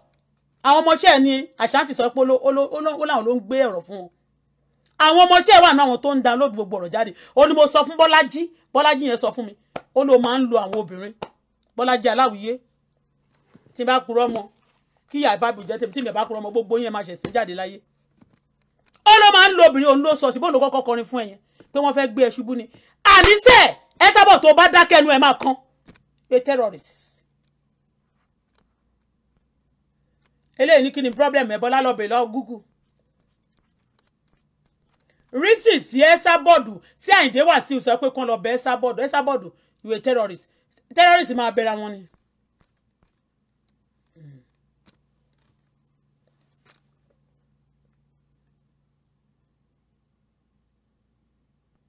Wetin be your problem go Auto-Bola lọ́bẹ̀ lọ Google wetin be your problem ara wọn nìyẹn wetin be your problem mo ti block yín dànù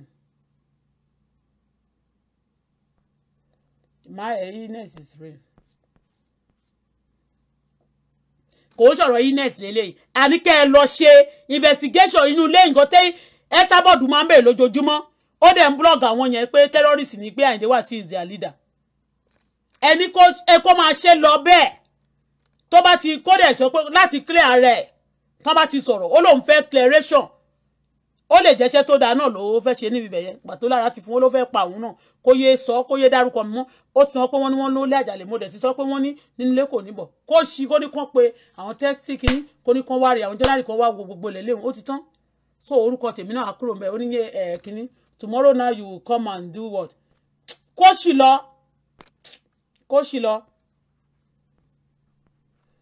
So now you are saying that tomorrow Esabod is not abusing him day before yesterday and yesterday also this morning kí ló sọ ó ní kàn gbé ṣe ẹ̀ sílẹ̀ yes of course ó ní tó bá di tomorrow now you can come out and say something again tell me of course tó bá ṣe dáadáa tó bá fún mi lówó mi tó bá ṣe jẹ́ ara mi ní sọ ni ma ní this is what you do of course ma praise ẹ̀ náà ó ní tomorrow now you do something mo kò máa ń ṣe fún náà ni just to make him pé kí ayé ẹ̀ má bàjẹ́ pé tó ń bá ṣe dáadáa fún bóyá ó lè change kì í ṣe pé bóyá ó fún mi ní nǹkan kan but this time enough is enough in tó ń bò tó fi máa ń bẹ Esabod each time tí òun fẹ́ kẹ́ Esabod gbé ọ̀rọ̀ ẹnu lé ọ̀rọ̀ òun ìyẹn mi pé bóyá nínú irọ́ tó bá nínú ọ̀rọ̀ tó Esabod sọ bóyá tòótọ́ wà ń bẹ̀ àbí kí ni ló ṣe máa lè máa display kí ni wọ́n ń pè fún tí wọ́n ń bẹ̀. You know, those of you that is commenting here that tomorrow ṣé lánàá Esabod ò bú ṣé níjẹta Esabod ò bú jẹ́rìí kò bú bọ́ọ̀dún gbà tó jí láàárọ̀ yìí sí ó tún ní ọkọ òun ní òwúrò máa ṣe yes bó ṣe fẹ́ kó máa fayé òun gbá table tennis kan kó máa gbà lọ bẹ́ẹ̀ let's go kó máa lọ bẹ́ẹ̀.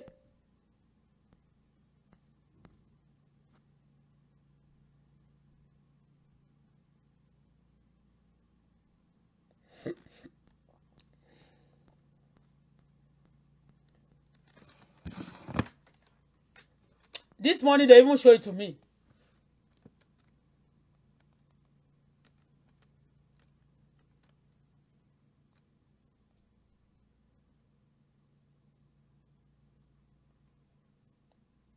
Ó lọ bẹ Esabod lẹ́yìn tó bú ìyá tó bú bàbá ẹ̀ á ní nǹkan tó wà ń bẹ̀ kó tó lè máa bẹ Esabod. Why are you begging somebody that because they don't want their secret to be out náà ni bí Esabod ṣe sọ.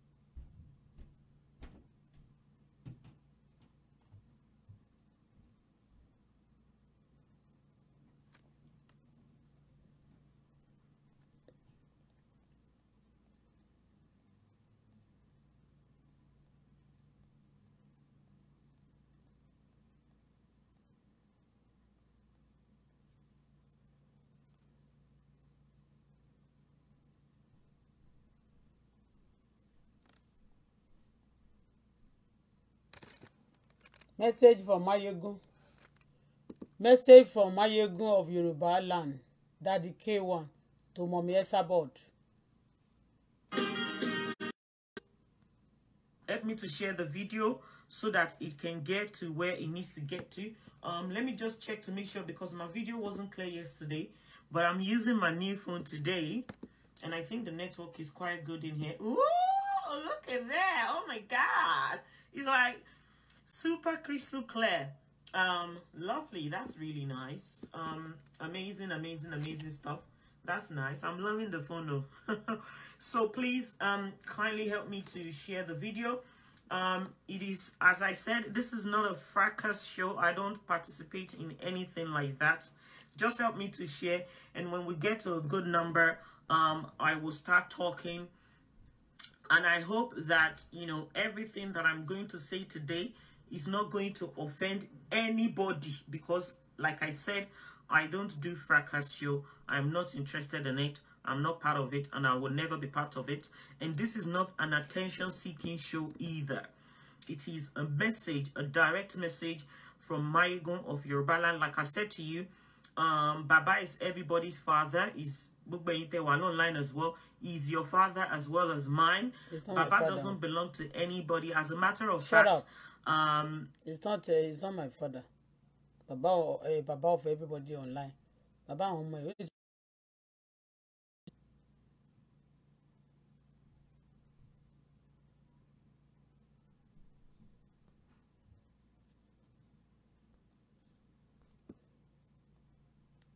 I'm very close to a lot of his children that are based here in the UK. A lot of them know me, so I am pretty close to the family. So the message I will be passing on, and I hope it will get to where it needs to get to, and I hope people will respect and just please allow peace to reign by the time I finish with my message this morning. This person said I should reply him, Turaka. I've said about Turaka before. Who is Turaka? Orí ẹ̀ bàjẹ́. Àwọn ohun àtọmọwẹ̀ mímọ́ ló ń jà. Ohun àtọmọwẹ̀ mímọ́. Ohun àti ọmọ Bukky Success lóṣòdì. Send somebody to go and cut Turaka. When you want to distract me. Continue. Talk. If you are a big fan of Baba, that is Baba Mayegun of Yoruba land, that is Baba K1, please kindly help me to share the show so that it can get to where it needs to get to. And God bless all of you as you are doing this. And I hope, I believe, let me just quickly say this. Actually, I'm not going to play any more music. The message that I'm going to pass on this morning, I hope people will not read negative meanings to it. Good morning, Linda Togo. Good morning, Stainless Love. Good morning, my beautiful, amazing sister, Abefe Ade. I hope people are not going to read wrong meanings into my message that I'm about to pass on this morning. I hope people are not going to be selfish and twist my words.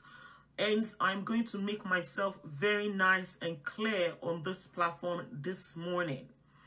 I hope people will not come out to manipulate anything that I have to say this morning. I am saying this morning, and it's coming directly from Mayegun of Yoruba land.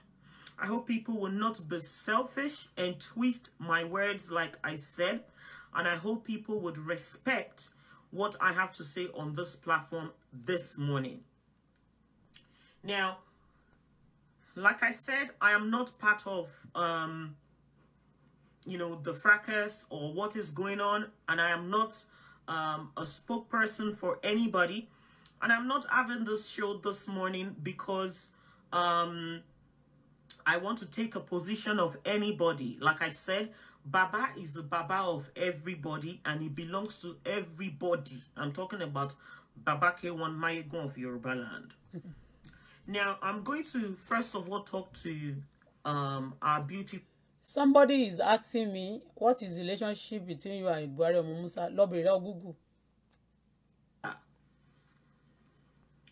When you I'm not very good with Owe and all of that and the rest of it, but Omo kekere.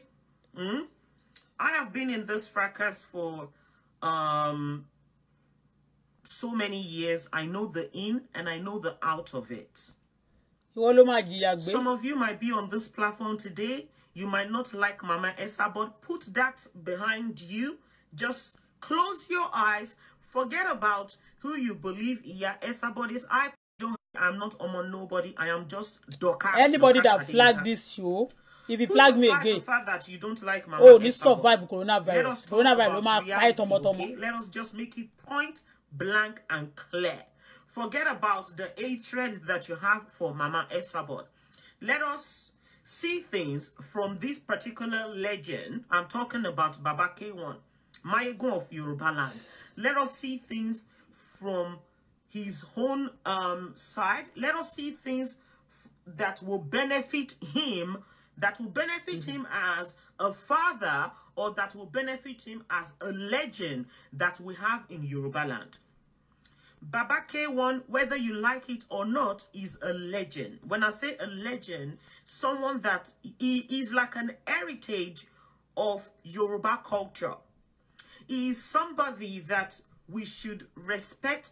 Oluomodi KY, please, I am begging you in the name of God. Don't put anybody as Fejewe on this platform. Like I said when I started the show, I said the show is not, I don't want anybody to be abused on my platform. KB, let us respect that. Whatever you want to do, you can do that on your platform after. I don't care what anybody says from whichever team once I finish this show. Go call me. Anybody that wants to come out and abuse Dorcas, by all means, they can come out and do it. But I am going to talk because Baba Mayegun of Yoruba land, K1 the ultimate, is a peace lover. All he seeks for is peace all the time. It's a lie. Now, because somebody is fighting on Facebook, okay, hold on 1 minute, Auto-Bola country, just hold on. Because somebody is fighting on Facebook, or because there's a fracas going on Facebook, okay, that doesn't mean that, you know, we cannot speak the truth, all right? I'm not talking from fracas perspective now. Kokomi fracas iti Obama shele. Take fracas out of this, okay? I am talking now as Baba Mayegun of Yoruba land, okay? Now, Johnny Tori Tolong, Olorun ni mo fi bẹ̀ everybody. Abike Omo, something Ashewo or something. Please don't put Malu on this platform. I'm not going to be taking any of that. I am not interested in any of that. Please, I'm going to delete your message. If you cannot put a positive comment towards what I am talking about, please just watch. You don't have to comment. I am not an attention seeker. I don't seek unnecessary attention on social media.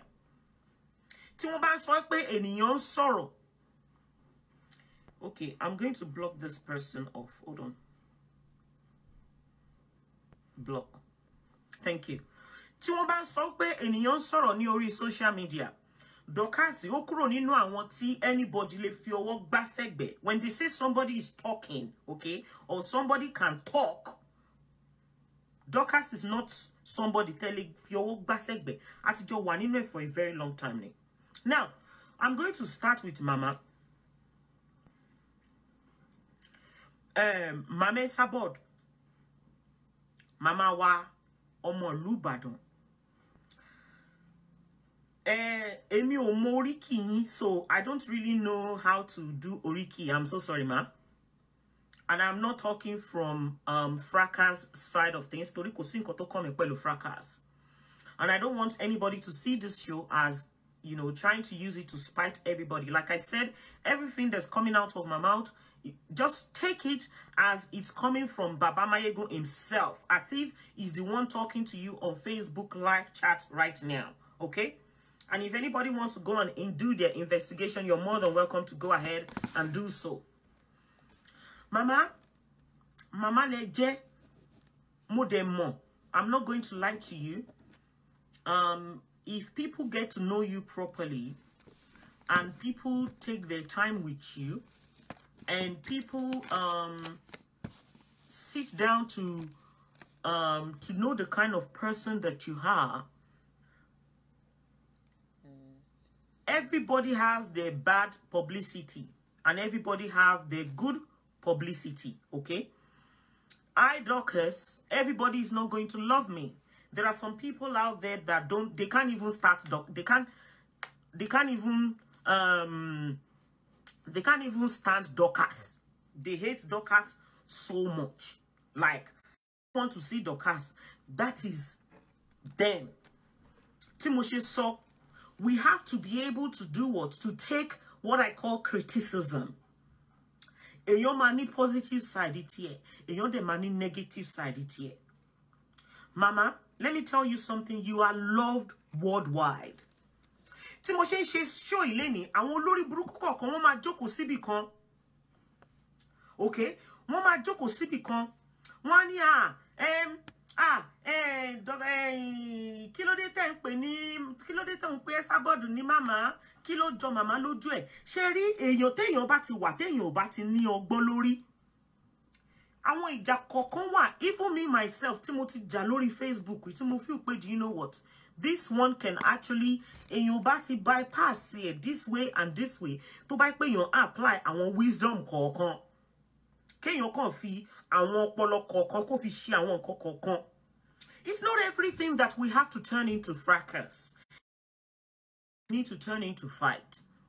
Tí wọ́n bá sọ pé okay, have agídí, ó fẹ́ bá ẹni ṣagídí, nǹkan máa bàjẹ́ mọ̀nàkà. Àwọn tó jẹ́ ológo bá ayé wọn jẹ́ tán ní orí social media. Kó tó di pé èèyàn mọ̀ pé okay, maybe this thing, bóyá àbá ti handle it like this or àbá ti handle it like that. Mama Esabod, ẹ̀bẹ̀ ni mo fẹ́ bẹ̀ yín láàárọ̀ yìí mà. Ẹ jọ̀ọ́ nítorí Ọlọ́run màmá, abiyamọ gidi ni yín. Èmi ò kẹ́ nǹkan anybody bá fẹ́ sọ ní after ìgbà tí mo bá ṣe show ìtọ́sẹ̀. Because mo mọ̀ wípé màmá, you can do and you can undo. Bẹ́ẹ̀ ni. Mama, let me tell you, kò ṣe onìkan ló lè undo and undo. Bó nǹkan ṣe wà yẹn, kì í ṣe onìkan ló lè do and undo. Everybody kàn kó wèrè pamọ́ ni.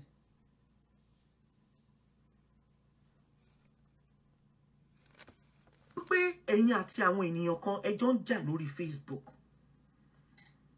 Ẹ gbàgbé wípé ẹ̀yin àti àwọn èèyàn kan wípé wọ́n bú yín o, wọ́n bá yín jà, kò sẹ́nibody tí ò tí bú yín, kò sẹ́nibody tí ò tí bá yín jà rí lórí social media. Even me myself, I have abused you before. Ẹ kàn rọra ro bàbá mama, ẹ kàn rọra ro orí ọjọ́ kan. Ẹ kàn ro ipò ke o wípé because deeply inside of you, mama, èmi mọ̀ pé you do not dislike Baba Mayegun of Yoruba land. Ìyẹn tá ń pè ní Baba K1 the ultimate. He's a legend. And he's one of the pride that we have in Africa. He's one of the people tó jẹ́ wípé ní ìlú Africa, ní ìlú Nigeria yẹn, ó yẹ kí àwọn èèyàn kan máa rí pé okay, this is an heritage of Yoruba culture. Mama, ẹ jọ̀ọ́ nítorí Ọlọ́run, ẹ má bínú. Gbogbo bí ó bá ṣe jẹ́. Wallahi talahi, Jésù Kristi ń gbọ́. Mo ń sọ from the bottom of my heart. Baba K1 has nothing to do with somebody is coming out to fight on Facebook. He will never pay anybody. Why is it that? Are you there? Why tó fi mọ̀? Torí nǹkan tó sọ fún wo. And why tó fi jẹ́ wo ló one spoke in your mommy? Ìwọ ló di spoke him out about le ṣe ń pè sin. Fún Ayinde tí ó fi jẹ́ pé kò tún ṣe Àbíkẹ́ mọ́. Àbí kan tún sí àbó pé ìwọ lọ sí Nàìjíríà. Má jẹ́ bá break ẹ̀ náà ọ̀dọ̀ ìwọ ò mọ̀ anything. Ó dẹ̀ bú mi kì í ṣe pé ọ̀rọ̀ tiẹ̀ ló bí mi nínú.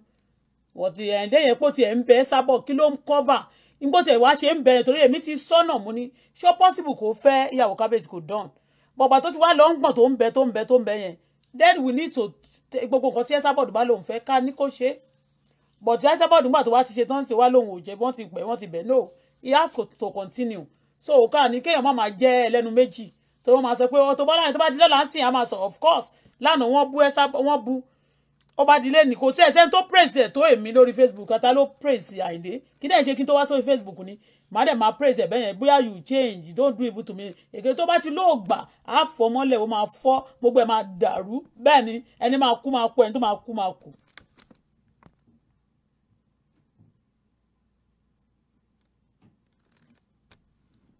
Yes.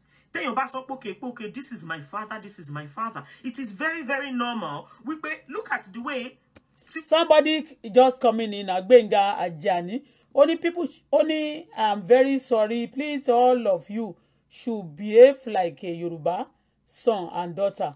Ẹ sọ fún àwọn tó ṣe èmi Yorùbá original good person ni mí tó níbẹ̀rù Ọlọ́run ní tèmi gbé wá tìgbà ó yàtọ̀ sí titi wọn mo ní wọ́n dùn mí jìbìtì wọn ọ̀dẹ̀ sọ Esabod ó dẹ̀ sanwó ó fowó gbé wọn lọ olóṣì ni Wàsíù Àyìndé yẹn olóṣì gidi owó tó kọ́kọ́ fi gbé wọn lọ níjọ́ yẹn lọ́hùn ó ná more than 1 million náà ó dẹ̀ ti máa ń gbé Àbíkẹ́ lọ always ó máa sponsor àwọn òbò tó máa dónà tó máa ṣe káàkiri wàá gbólọ̀ tèmi wàá máa sọ pé o fẹ́ gbé fẹ́nìkan ò ní sinmi lórí Facebook yìí mọ́ Esabod terrorist ni ẹ̀ náà ó wá fẹ́ dúró ó lè dúró ìwọ náà ò ní dúró wò tán ó gbúdọ̀ drop o máa ṣe lọ bẹ́ẹ̀ you are a terrorist.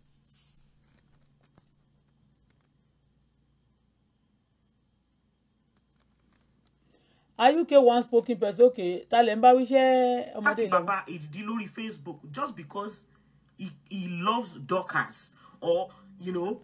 Okay, who attack Baba? Who attack you because Baba Ididi love Dorcas? Is it not Esabod? Is it not Esabod? Àbí ta ló attack Ididi father yẹn gangan àti wọ́? Ṣebí Esabod náà ni. Òun yẹn náà lẹ ń bẹ̀. Kò ìwọ tẹ̀ lè bẹ́ náà kò ṣe nǹkan kan. Bọ́ ní kan tí mo sọ ń sìn mo rí ẹ̀. Tó bá ti ṣe tán sìn o mọ̀ pé àwùṣẹ́ sí blọ́ọ̀kì ni.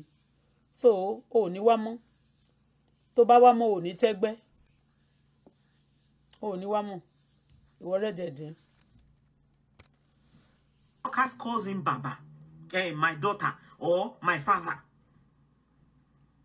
There are so many things that we can iron out in a professional way. I know when Baba, I'm talking about Baba K1, interview níjọ́ Saturday. The last statement that he made, maybe you were not happy with. But sometimes out of anger, ìgbà míì, èèyàn kàn lè sọ nǹkan kan kó má jẹ́ pé that person really mean it. You know deep down in your heart that Baba respects you so much, ma. And I know because mo ti gbọ́ tẹ́tí sọ̀rọ̀ Baba yẹn rí lórí Facebook. And I know that you like and you respect him as well. But because there is a dispute between you and another team on Facebook, a team that I'm not going to refer to or mention their name because others on Facebook already don't mention my name and I'm not going to mention anybody's name. That is the reason why Baba is being, that is the reason why Baba K1 is going through what he's going through at the moment. It's not because of that, gone. Not because of that. Maybe you don't know. Before that time, Esabod blog K1 about a lady. Kí lorúkọ obìnrin mi rántí mọ́ ṣá. But I think maybe the lady in London or America. Òun àtọkọ ẹ̀. Bó ń sùn ó ń ṣàgbèrè. Ó ti blog ẹ̀ rí. Kì í ṣe first time nìyẹn. Advice tèmi náà ń give yìí àti ọ̀rọ̀ tó wá látọ̀dọ̀ Máyégún of Yorùbá land mama àtọ̀dọ̀ Máyégún of Yorùbá land òun ni gbogbo nǹkan tí mò ń sọ ní èní ló ti ń jáde síta. Kò purọ́ o Dorcas is not kò purọ́ Tóbi Kánlé kò purọ́ kí ṣé Àyìndé lè búra gan pé òun ò bẹ Àbíkẹ́ rí pé kò jà tó torí òun kò ṣe tó torí ẹ̀ náà ṣe wá ọ̀tọ̀ọ̀tọ̀ ni wọ́n jọ rìn wá but later bó ṣe yí sọ́dọ̀ Àbíkẹ́ tó bẹ̀rẹ̀ sí ń lò nìyẹn ó gbé wọn lọ sí Nàìjíríà ọmọ mi náà dẹ̀ ló ń pè kí ló dé tẹ̀tún tún wá ṣẹlẹ̀ sí tó tún jẹ́dọ̀ Dorcas gan ló tún wá kí ni Àbíkẹ́ ṣe gan sìn tó jẹ́dọ̀ Dorcas ló wà bó o bá dẹ̀ lo Àbíkẹ́ mọ́ ó ní láti lo anybody mọ́ láti máa sọ pé kẹ́nìkan ló bá bẹ̀bẹ̀ kí ló ń bẹ Esabod fún èmi gan tó ṣèkà fún mi lóríṣiríṣi nǹkan ni mo ti sọ omi tí mo sunkún lójú mi báyìí ní orí Facebook yìí wọ́n kọ́ tí oríṣiríṣi nǹkan ló ṣẹlẹ̀ ó tí bẹ̀ tí n bá gbèjà nìkan tí mo sọ pé nǹkan báyìí báyìí ni wọ́n ṣe ẹ máa lọ bẹ́ẹ̀ nìyẹn ẹ máa ní kó má bá mi ṣe ìwọ́kéwọ̀ nìyẹn ó máa fẹ́ kú. Esabod, you a terrorist. Ẹ fẹ́ jẹ́ partner in crime kò possible. Láti máa ba yéèyàn jẹ́ láti máa pààyàn. You are evil.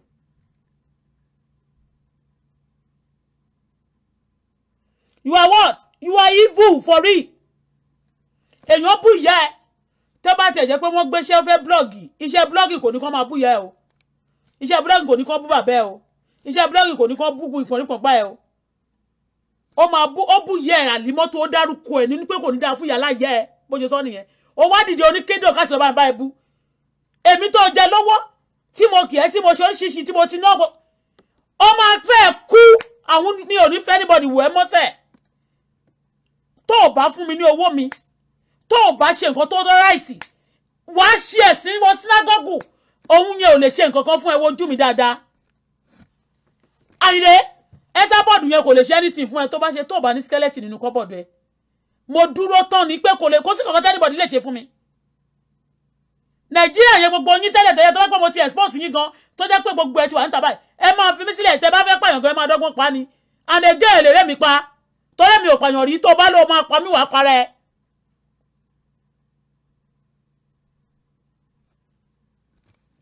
Gbogbo nǹkan tó ti ṣe fún mi ní gbogbo gbòòrò ṣebí oníwọ̀ lọ́ba orin mo sọ̀rọ̀ màláìkà ṣebí àbí mi ò dúró èmi àti òjò dúró báyìí nínú swimming pool wèrè ẹyẹn tó ń bè lọ́ mi èló ni aago tó mo rà mo sọ fún ẹ èló ni owó báyìí mo sọ èló ni mọ́tò tó gbà mo sọ ó ní kí n ta mọ́tò yẹn dànù nígbà tí mo rí gbà lọ́wọ́ ẹ̀ padà ó ní kí n ta dànù kí n má lò. Gbogbo nǹkan tó ṣe fún mi pátápátá o àṣẹ olórin àṣẹ leader kí ló fi show àti àwọn tó tún wá gbé wá lẹ́tà tí mo tún mọ̀ tú àwọn efele àwọn nǹkan bẹ́ẹ̀ yẹn tó ń ṣe gbogbo ìkan oríṣiríṣi fún mi tí gbogbo ń gba gbogbo many things lọ́wọ́ mi and you are there you are home. Nǹkan mélòó ni wọ́n rí gbà lọ́wọ́ Fathia mélòó ni Fathia tẹ́ máa sọ pé ọmọ olówó ni mélòó ni tẹ́ máa kọ̀ purọ́ ẹnu lẹ́ máa nú mélòó ni nǹkan tó ń rí gbà lọ́wọ́ Fathia.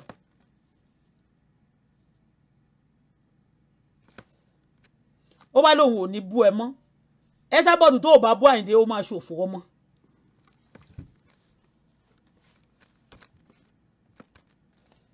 Ní orí platform lẹ́nẹ̀ẹ́ ní ọ̀dọ̀ Máyégún Yoruba land, number one. You know, you cannot expect him to come out and stage a show on Facebook and say, oh, Mama Esabod do. No evidence Auto-Bola, it is all lie. Because his words will be twisted again. Just like the one he did this weekend, some of his words were twisted. That is my speaker. Some of his words were twisted. Honestly speaking, Mama, Baba will never ever disrespect you. He will never ever come and attack you on Facebook. You know, this time around, also me, èmi gan mo demand. Òun náà máa wá sórí Facebook ń ṣe àbí kó ṣe pé òun kọ́ lòun rán eléyìí láti bẹ́ Esabod. Òun ò lè bẹ́ Esabod. Tó bá bẹ́ Esabod, ọmọ àlè ni. Ẹnu mi ni mo fi sọ. Èmi fúnra máa wá wọ. Ẹnì kan ò lè máa pọ́nlé. Àmì ẹnì kan ò lè máa wọ́nlẹ̀. Kó máa jẹ́ yẹn ló máa bẹ̀. So bóyá wíwọ́ yẹn ló máa nice ló máa dáa kéèyàn máa wọ́ yẹn tó wá lè jẹ́ kí torí kò jẹ́ lówó. Ó ti fún lówó bù sílẹ̀ still. Ó gbé lọ Nàìjíríà ó bu náà still. Ó jẹpo àjàtà ó bu still. Ó tún ní kó máa bẹ̀. So bíbú yẹn náà èmi tó bá jẹ mí lówó ó dà pé tèmi máa bu ti Esabod lọ kí n kọ terrorist sórí ẹ̀ dáadáa so that a lè fún mi ó dà pé owó bíbú yẹn ń jáwó kán pọ̀yàn lé ó dà pé kò kí ń wọrí wọn. Okay. Ó yá máa sọ̀rọ̀ lọ jàre Dorcas. Àwọn èèyàn the youngest terrorist. Àwọn tó jẹ́ ìkà. Sorry. Àwọn tó jẹ́ ìkà ní orí Facebook yìí gangan ẹ máa rí wọn báyìí ojú ara yín báyìí lẹ máa fi rí wọn. Lójú ara yín báyìí lẹ máa fi rí àwọn tó wà ní ẹ̀yìn àwọn tó ń ṣe ìkà àbí tó ń ṣe aberú lórí Facebook. Like I said when I started this particular show, I mentioned that this show is not to patronize anybody on Facebook. It has nothing to do with anybody that is fighting on Facebook. It is none of anybody that is fighting on Facebook business. Let K1 come and kì í ṣe anybody ló máa sọ mí báyìí pé K1 can never send anybody. Let K1 himself say that òun ò send yẹn kó lọ bẹ Esabod. Ó bú ìyá ẹ̀, ó bú ìyá ẹ̀, ìyẹn náà bú. Tó bá ti bẹ Esabod tó ti bẹ gbogbo àwọn ọmọ ẹ̀yìn ẹ̀yẹn ẹ̀ tí wọ́n náà ló máa gbé wọn ní kán dúró lẹ́sẹ̀kẹ́ tó máa gbé. Tó bá ti bẹ á jẹ́ pé ó ní nǹkan tó ń hide. Á jẹ́ pé ó ní nǹkan tó ń hide bóyá ó ti ṣe nǹkan àṣírí sọ́wọ́ Esabod. Mama, yes, Baba said wípé wọ́n sọ wípé kí ni Baba sọ lọ́jọ́ yẹn náà that wọ́n sọ pé ẹ ṣì máa. Irọ́ o, somebody said Dorcas want to be noticed by force. No, it's not like that. No, when I'm telling you something mo mọ nǹkan tí mo ń sọ tòótọ́ ni K1 sọ fún pé kó lọ ṣe. Excuse me, tòótọ́ ló sọ fún. Tòótọ́ ló sọ fún. Pé she máa attack me. He didn't mean it the way tẹ́yìn ṣe rò yẹn. Tí ó bá jẹ́ pé bàbá mean ẹ̀ bẹ́ẹ̀, Ọlọ́run ọba ń wò wá lókè. He didn't mean it the way tẹ́yìn ṣe take it. Mama Esabod, ẹ wò, ẹ ní ṣe orí burúkú. Ọlọ́run ò ní bà ògo àwọn ọmọ yín jẹ́. Ẹ̀yin gan tẹ́ ẹ ṣe wà yìí gan ológo ènìyàn ní Ọlọ́run ọba kò ní bà ògo tó wà lọ́wọ́ tiyín náà jẹ́. Ẹ jọ̀ọ́ nítorí Ọlọ́run, from the bottom of your heart, somewhere at the bottom of your heart, just find it somewhere to please forgive and forget Baba K1. Ẹ jọ̀ọ́. Forgive and forget Baba. Forgive and forgive Baba K1. Forgive and forget. Forgive. Can you hear? Forgive and forget. Kini forgive of what? Forgive of kini.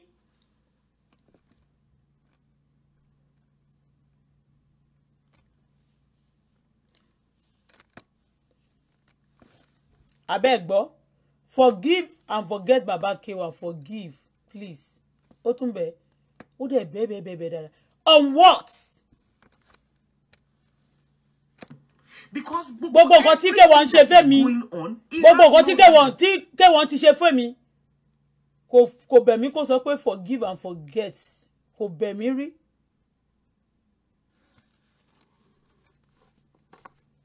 Yàtọ̀ sí nígbà tí mo sọ̀rọ̀ tí mo kobo lákọ̀ọ́kọ́ tí mo kọ́kọ́ jáde yẹn. Nígbà tá a máa sọ̀rọ̀ tó sọ fún mi pé may God forgive all of us. Which I have the kinime láti ìgbà yẹn. We talk at times, we talk at times. Kì í ṣe ọ̀rọ̀ títọ́ èmi wọn sọ pé wọ́n sọ̀rọ̀ yẹn kọ́ lè mi sọ. I don't jẹ́ mi ò jẹ́ anybody mo lè kí ẹ tán mo lè bá ẹ sọ̀rọ̀ tán sìn máa sọ nǹkan tó bá ṣe kinní fún ẹ.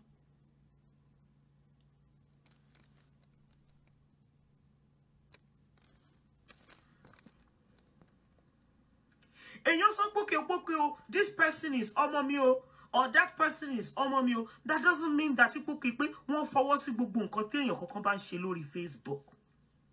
Gbogbo nǹkan tó ń ṣẹlẹ̀ ní orí Facebook tí mo ṣe sọ wàláì tàláì bàbá yóò mọ̀ bàbá gbogbo ayé ni Baba K1. Bàbá gbogbo ayé, bàbá everybody ni. And honestly speaking, this man loves you. He loves you as a mother. And all he wanted is peace. And said, peace must reign. How can peace reign? Mayegun tí ò ní brain. Báwo ni peace ṣe máa reign? How can you drag somebody on the floor because you fear somebody? Àwọn tó ló fear yẹn náà tó bá yá wọn máa di ọ̀gá ẹ̀. They will not want ní respect ẹ mọ́. How can peace reign with the game you are playing with people? You want to please this idiot, the terrorist of tó tí mo ṣe ṣáàtì fún. Kò fẹ́ please ẹ láti fi máa displease àwọn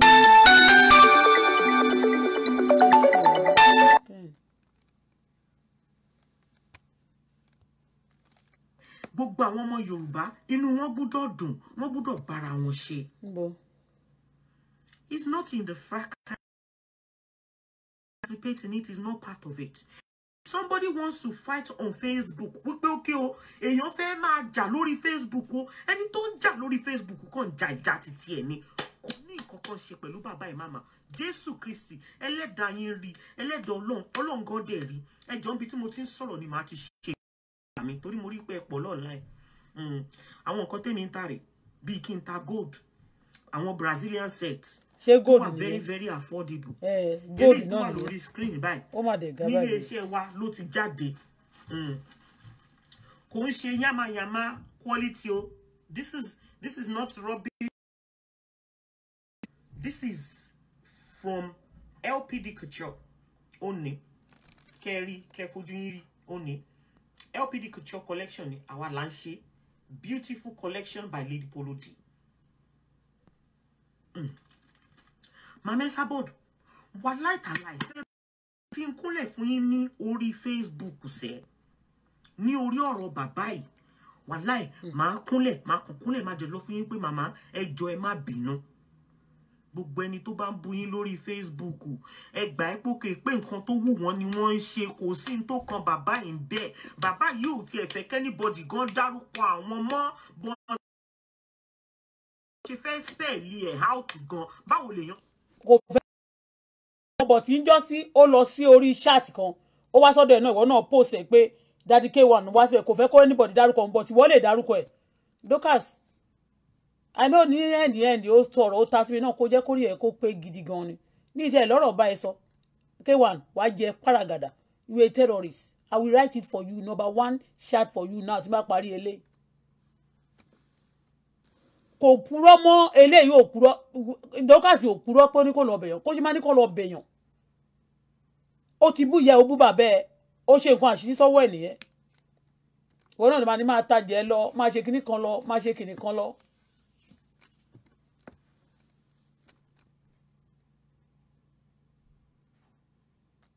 Mo fìjà fọ́lọ́run jà látọdún yìí àti lẹ́dọ̀ọ́dún tí mo ti ń sọ̀rọ̀ mo fìjà fọ́lọ́run jà.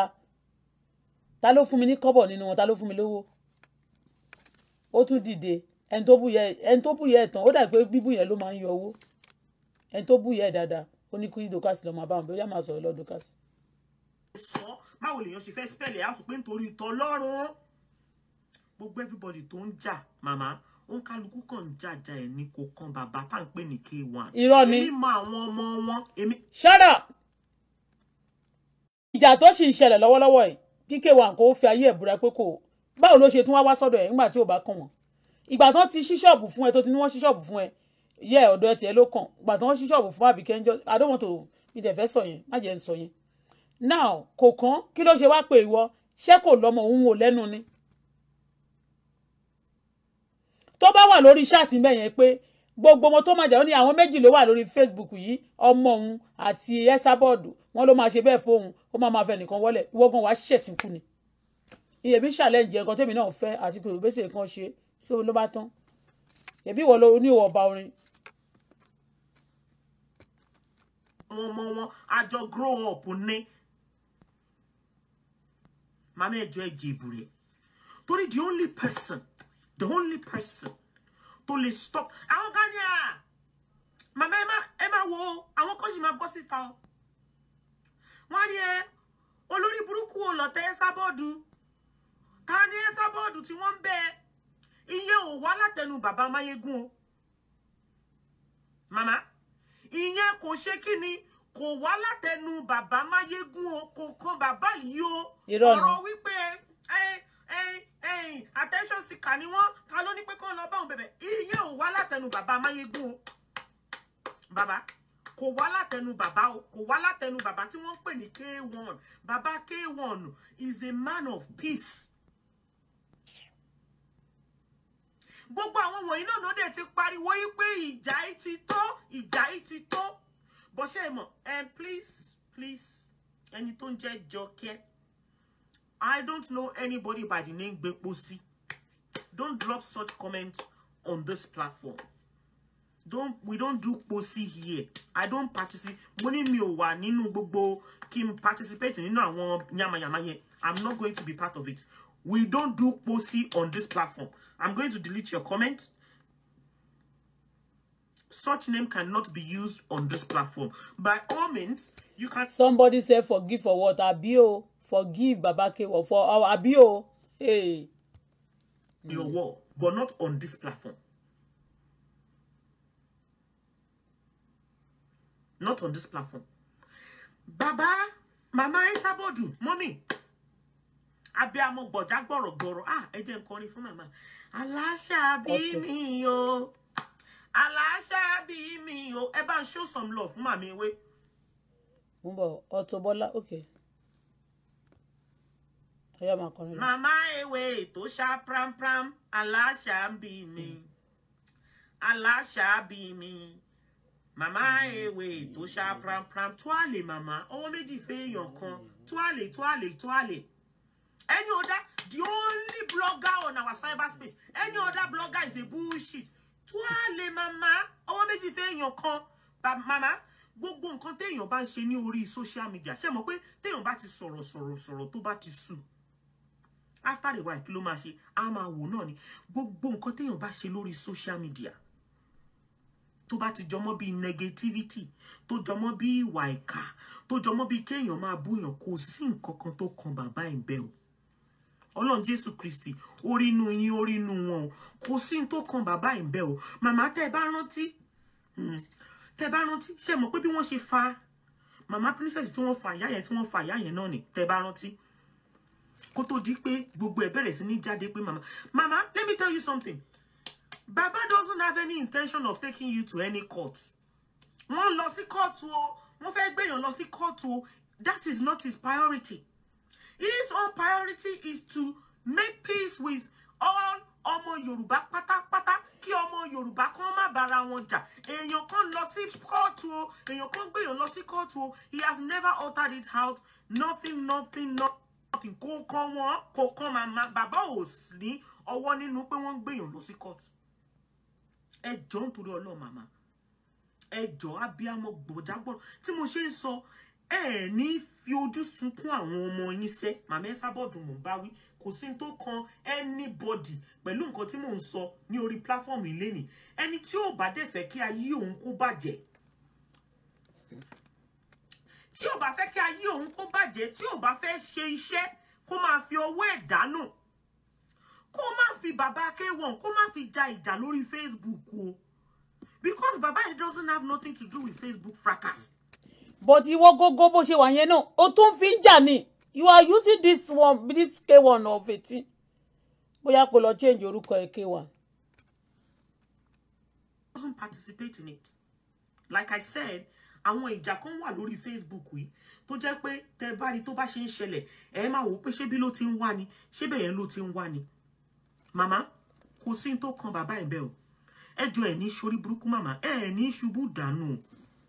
Tẹ́ bá ń wo bàbá yẹn lénìí, bàbá K1. Bàbá yẹn ó jẹ́ kan nínú àwọn tó jẹ́ pé ó yẹ kí àwa ọmọ Yorùbá ká máa fi ṣe kíni, ká máa fi what's the Yoruba word? Ká máa fi yangàn níwájú. I am not a spokesperson for anybody, but I am just passing on a message láti ẹnu bàbá Máyégún fúnra wọn. Bàbá Máyégún of Yoruba land. Láti ẹnu Máyégún of Yoruba land. Òun ni mo ti ń gbé mẹ́sẹ̀jì wá láti ẹnu stable Máyégún of Yoruba land.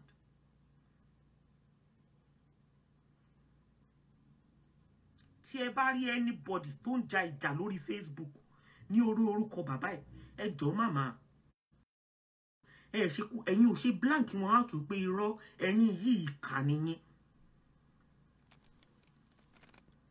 Ẹ má jẹ́ kí wọ́n fi orúkọ bàbá ẹ̀ kàn máa fi gba star up and down. Kò kí ń ṣe bàbá. You know what? Your statement very well. I love your statements.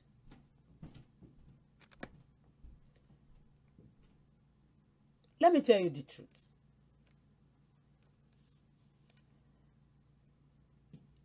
I love peace when some people don't want peace.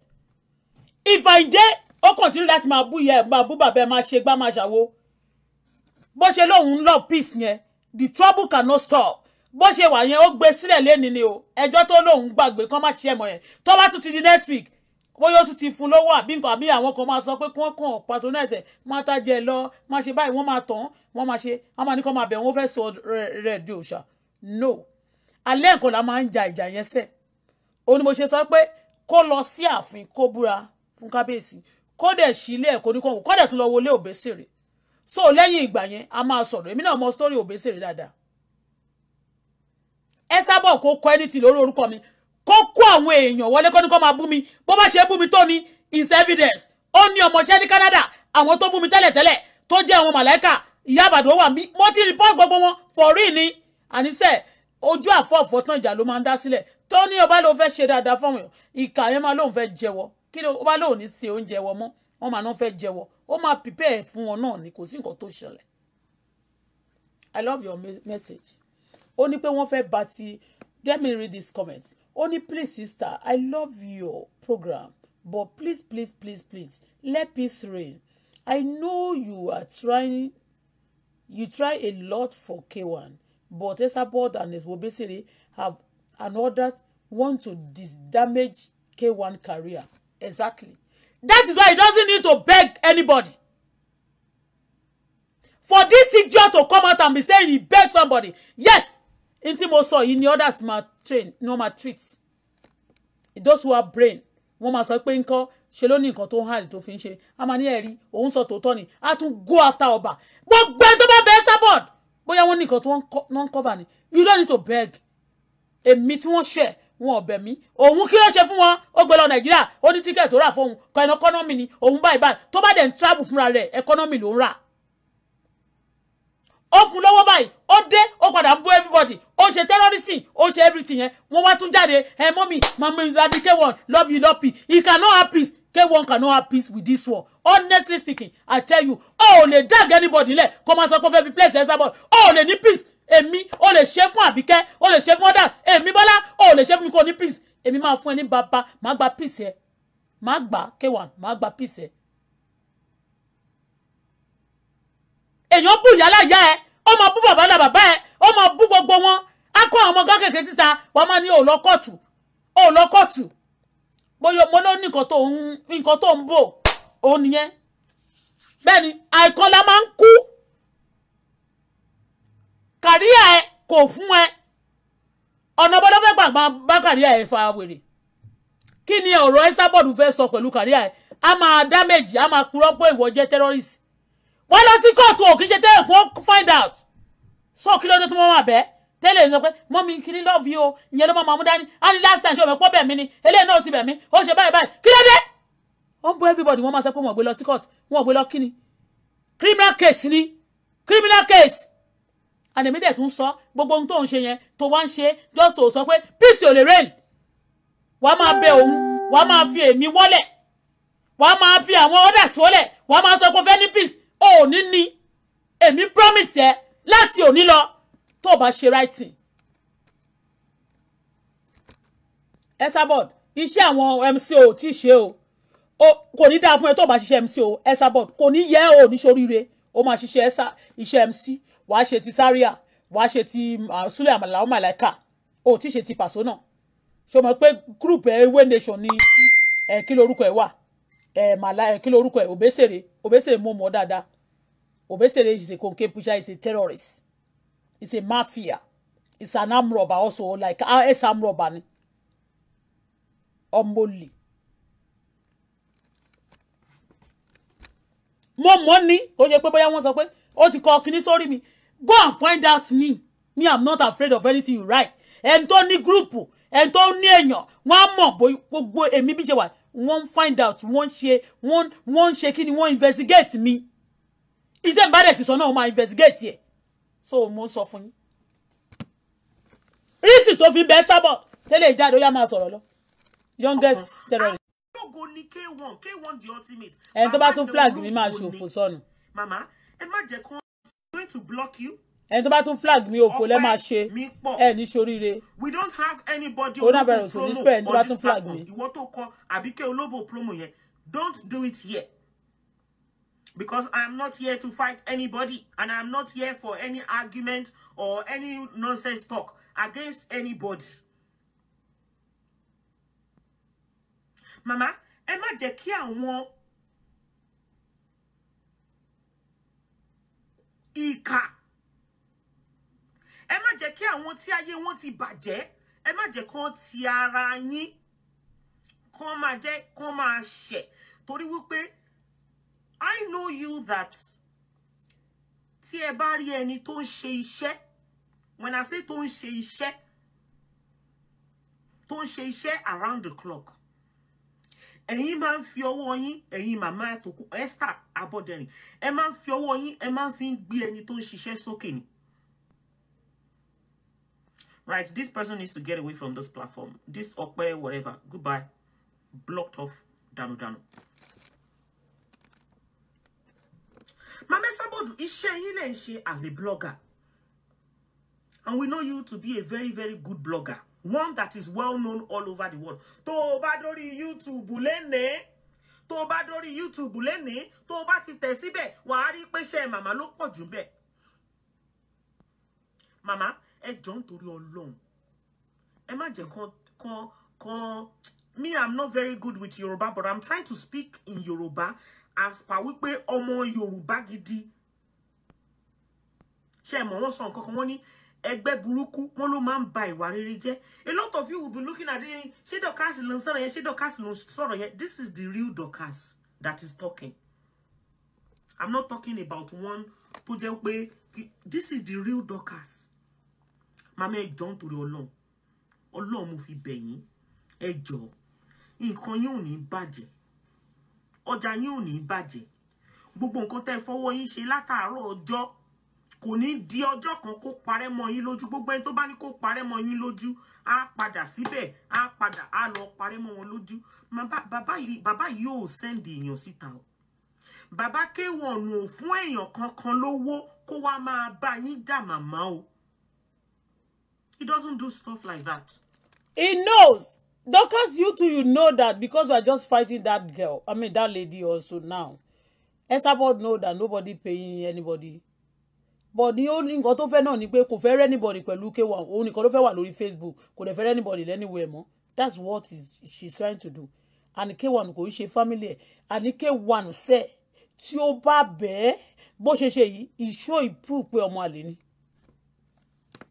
In tó sọ fún Dorcas ń sọ̀rọ̀ pé K1 ń pè wọ́n tó tọ́ ni K1 ń pè. K1 ń pè ni. Tẹ́ bá lọ wo interview kan tí bàbá ṣe. Mo fẹ́ bẹ̀rẹ̀ sí ní máa ṣe àwọn analysis because I don't have the time for it. I am extremely busy. Nínú interview yẹn tí bàbá yẹn ṣe, wọ́n bi wọ́n léèrè nípa pé kíní kan. Bàbá yẹn jẹ́ kó máa yé àwọn àgbàlagbà. Báwo ni mo ṣe lè phrase I can't remember the exact word that he used. But I think if I'm not wrong, pẹ̀lú bí bàbá yẹn ṣe sọ lọ́jọ́ yẹn, wọ́n ní wípé àgbàlagbà ò lè bú àwọn káwọn dá àgbàlagbà lóhùn. Wípé báwo làwọn ṣe máa dá àgbàlagbà lóhùn. He said it in a way as if pé if àgbàlagbà is abusing you and you abuse àgbàlagbà back or something, bí ìgbà tó jẹ́ pé o ò fẹ́ dàgbà ni. I think that was if I'm not getting it wrong, that's the way he kind of put it lọ́jọ́ yẹn. Mama, abiamo bọ̀já gbọ̀rọ̀gbọ̀rọ̀ bí mo ṣe fi pé bọ́n ṣe máa ń sọ nìyẹn. The only blogger on our cyberspace, ìjàyà fún gbogbo ìyálà ńlá bàbá ńlá ìyá wọn. Ìjàyà fún ìyálà ìyá ẹ̀ ni kì í ṣe ìyálà ìyá ẹ̀ ni ìjàyà ìbéyà ìjàyà fún mọ́mí ẹ̀ Adébísí. Ìjàyà fún gbogbo ìyálà ìyá ẹ̀ ni kì í ṣe ìyálà ìyá anybody. Just look at the way this guy is talking. Ó lóun ò kò fi K1 jà, kí ló fi ń ṣe yẹn? Ó fi ń jà ni now. Èrí tuale mama owó méjì fẹ́ èèyàn kan, ẹ jọ̀ọ́ nítorí Ọlọ́run Mama Esabod, ẹ má bínú. Ẹ má sọ pé nítorí pé èèyàn kan ẹ ń bá yàn já o, wípé kíní kan wá jẹ́ kẹ́ ẹ máa ti ara èèyàn ṣe Ọlọ́run. Èmi ní privilege. Èmi bá bàbá sọ̀rọ̀. Ṣé gbọ́? mo dẹ̀ ń sọ fún yín wípé tí mò ń sọ yìí láti ẹnu bàbá wa nípa pé because Mama Esabod, if only you know this Baba, he loves you so much. He will never, ever, ever, ever do anything that will hurt you. Mama, ẹ jọ̀ọ́ nítorí Ọlọ́run. Ọlọ́run ni mo fi bẹ̀ yín. Ẹ jọ̀ọ́. Tí màmá nìyẹn.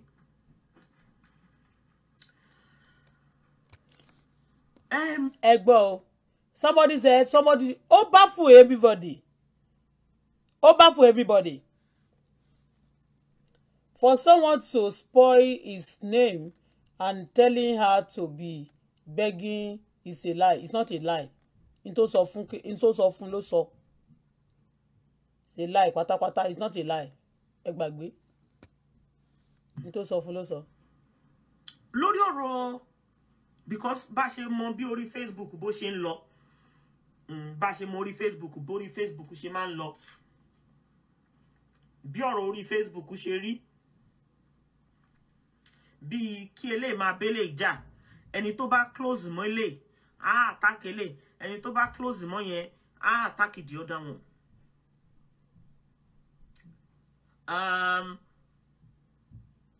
Màmá ewé táwa mọ̀ ìyẹn màmá wa abiyamọ bọ̀já gbọ́ọ̀rọ̀ ọwọ́ méjì fẹ́yàn kan tó àlè màmá. Àwa mọ̀ pé màmá ò lè rán yàn síta pé kán lọ kán bá Baba K1 jà. But mo tún wá mọ̀ wípé friendship mi kan wà lórí Facebook yìí wọ́n pè ní Mom Anamayowa. Gbogbo ẹ̀rẹ̀ tó bá fẹ́ ta sí màmá lára òun ló máa gbọ̀dànù. Màmá go ní control over it. Mo tún wá fẹ́ bẹ̀ òun náà wípé kó jọ nítorí Ọlọ́run kó bá wa dìbò rẹ̀. Because èmi mọ̀ wípé màmá wa àgbàlagbà oyè tó àlè màmá ọwọ́ méjì fún èèyàn kan màmá wa Esther Tokunbo Aboderin èmi mọ̀ wípé màmá máa dìbò rẹ̀ lẹ́yìn ìgbà tá a bá ṣe show ìtàn. Ẹ má expect bàbá Mayegun pé kán bọ́ síta kán wá ṣe live show lórí Facebook because bàbá okay Baba will not come on Facebook and stage a show so that his words will not be twisted again. Mo tún wá ń bẹ̀ another mama wa lókè lọ́hùn àgbàlagbà oyè friendship mi ẹ jọ̀ọ́ nítorí Ọlọ́run ẹ jèbù rẹ̀. Ẹni tó bú ìyá aláya kéwà nìyẹn ó bú ìyá ó dárúkọ Àlímọ́tù Ṣàdíà ó bú ìyá yẹn ya 1 something ó bú báyìí ó ní ẹni ekewa ní kó máa bẹ̀ gbogbo wọn yẹn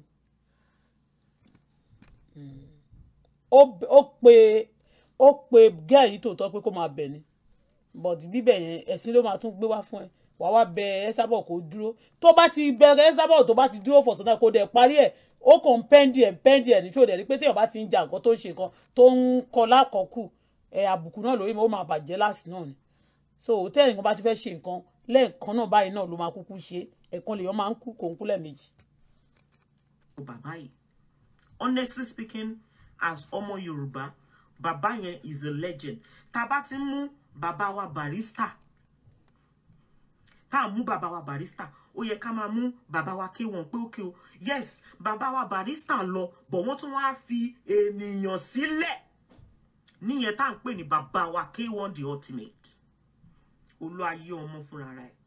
Ẹ jọ̀ọ́ gbogbo ẹni tó bá ń bínú ẹ má bínú ẹ̀bẹ̀ ni mo bẹ̀ yín o ẹ jọ̀ọ́ nítorí Ọlọ́run Mama Anamayowa, please, I am begging you, in the name of God, the Father, the Son, and... Just imagine, kọ́ má bú mọ́.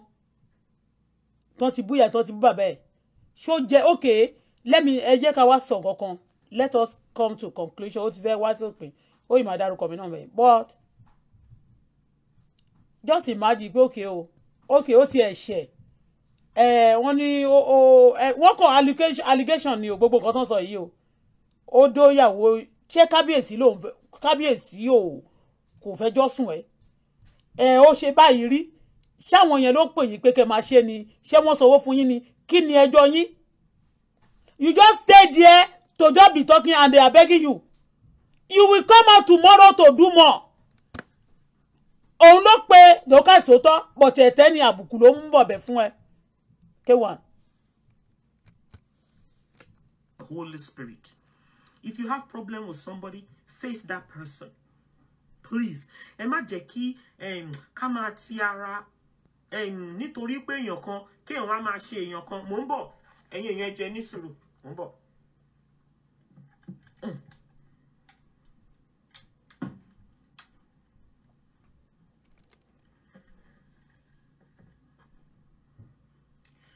Níbi tá ti ń ṣe kó lè dá ẹ̀yin èèyàn tẹ̀ṣẹ̀ wọlé gold lèmi ń tà mo dẹ̀ ń ta aṣọ ṣe rí mo ti change ẹ̀ switch ẹ̀ over from eléyìí tó wà ńbẹ̀ tẹ́lẹ̀ mo ti gbé mi sí eléyìí tí mo gbé sí ó wà available in stock ẹ̀yin ẹ kọ contact mi lórí 07961011814 ẹ tẹ̀ mí láago gold ní kẹ́ ẹ bẹ́ mi rà àti aṣọ ní ọ̀pọ̀lọpọ̀ nọ́mbà tẹ́ máa pè 07961011814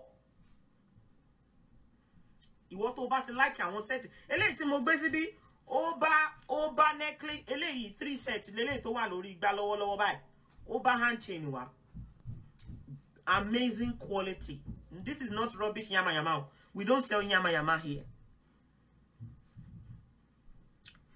Àwọn kan ní kí lẹ ń bẹ màmá fún kíní kan igbá kan àwọn kan ṣé màmá jẹ́ bí ẹgbẹ́ yín tẹ́ fi ní bẹ màmá gbogbo bí ó bá ṣe jẹ́ tí mo mọ̀ pé mo máa gba èébú o lóríṣiríṣi ẹni tí ó ń pe màmá kò rí Bísí tó bú ìyá Àyìndé yẹn ó ju Bísí lọ ó ju ìyá Bísí lọ Àyìndé lè bí màmá Bísí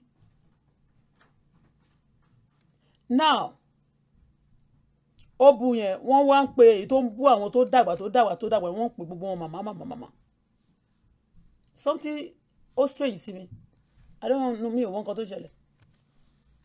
Manipulator ọmọ àlè ta ló ránṣẹ́ kò kàn mí mi ò rán yín o mọ́mí kan béèrè wọ́n lè lò ní mò ń bọ̀ mà ẹ jẹ́ kí n bá yín wò mà mò ń bọ̀ kí n máa ṣe ọrọ̀ ajé bá ṣe ń sọ̀rọ̀ yẹn lọ ká máa ṣe ọrọ̀ ajé lọ náà bẹ́ẹ̀ mo bọ̀ ẹ jẹ́ bá yín wo price mo ń bọ̀ mà eléyìí tí mo gbé sí yìí mo ń bọ̀ aláṣàbí wa o màmá ewé tó ṣá pram aláṣàbí wa má ewé tó ṣá prom.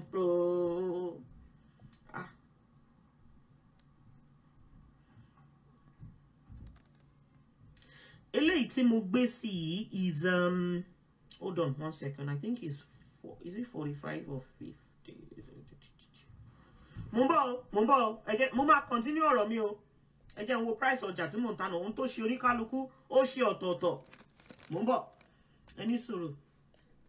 Oh, Esabod, K1 is older than Esabod and is abusing him. Yes, eléyìí tó wà lórí. This is abusing, KB is abusing, all of them are abusing him. £45. And it's 3 sets. It is a very, very, very, very beautiful, very, very beautiful set. I can move it close so that you can see it. Very beautiful. The quality is just like literally amazing. You can tell from it. Bushy one here. Tí mo ṣe ń sọ̀rọ̀ lọ. Mọ̀mí Anamáyọ̀wá. Emo kí n wá sórí Facebook kí n bẹ̀yàn kí n ṣe because I don't have time for that. But I am just begging you lórí ọ̀rọ̀ Bàbá Máyégún. You speak Yoruba yourself. You are Omo Yoruba. I don't mind if you come out to abuse me after. I'm not bothered. But please, please help us to beg Mama wa Alashabi as well. Gbogbo ẹ̀yin ọmọ Yorùbá tẹ́ jẹ́ ọmọ Yorùbá rere ẹ bá wa bẹ̀ màmá wí pé láyé láyé Bàbá Máyégún of Yorùbá land. We never ever do such or send anybody out. Èèyàn kan kọ mo ń bọ̀. Ọ̀parun ọ̀gá, please. I am very sorry. The platform cannot be used for that. I don't want Abike HIV Kinikon. Not on this platform, please. Let me tell you something. I said it and I said it so many times. That person, Tef, korúkọ ẹ̀ síbẹ̀ yẹn èmi ò ní dárúkọ ẹni yẹn lórí platform yìí mọ́ because mi ò kí ń ṣe ọmọ àlè. I don't have any bad intention for her herself. Do you understand what I mean? Ẹni tẹ́ ń bá jà lórí Facebook yẹn. And tí mo bá ní any bad intention for that person, kí Ọlọ́run kó judge me. I'm talking about me, Dorcas Adeyinka. Kọ́lọ́run kó judge me. But ṣé rí èṣù kan wà ní orí Facebook yìí, èṣù tó jẹ́ wípé kó mórí eléyìí kó fi gbá eléyìí, kó mórí yẹn kó fi gbá ìyẹn, kó mórí yẹn kó dàrú mélè, kó mórí eléyìí kó dàrú mélè, just because wọ́n fẹ́ sọ̀rọ̀ lórí Facebook. A lè ṣù náà báyìí. Òun ló fẹ́ mú èmi àti ẹni yẹn ká fi kọlù ra wa. Mo dẹ̀ pariwo, mo ní look, mo ní I am not fighting you.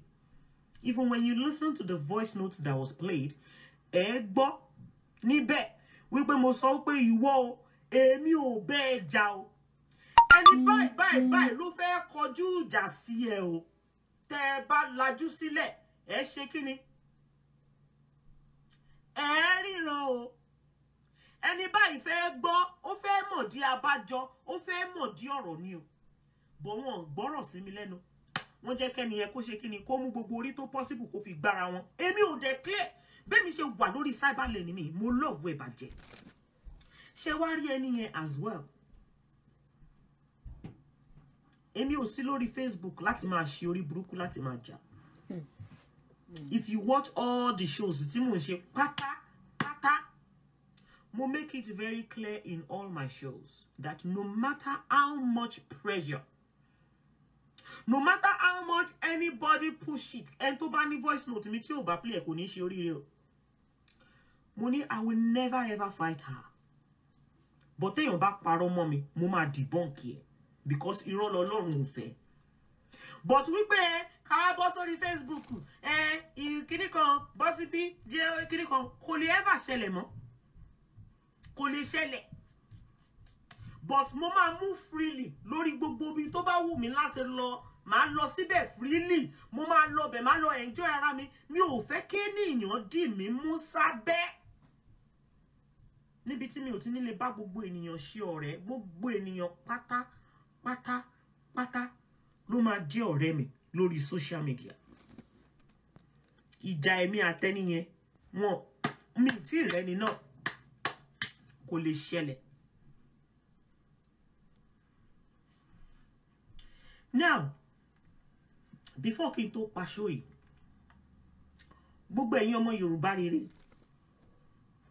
Ọlọ́run ọba ni mo fi bẹ̀ yín, ẹ ní ṣe orí burúkú, ẹ ní ṣubú dànù.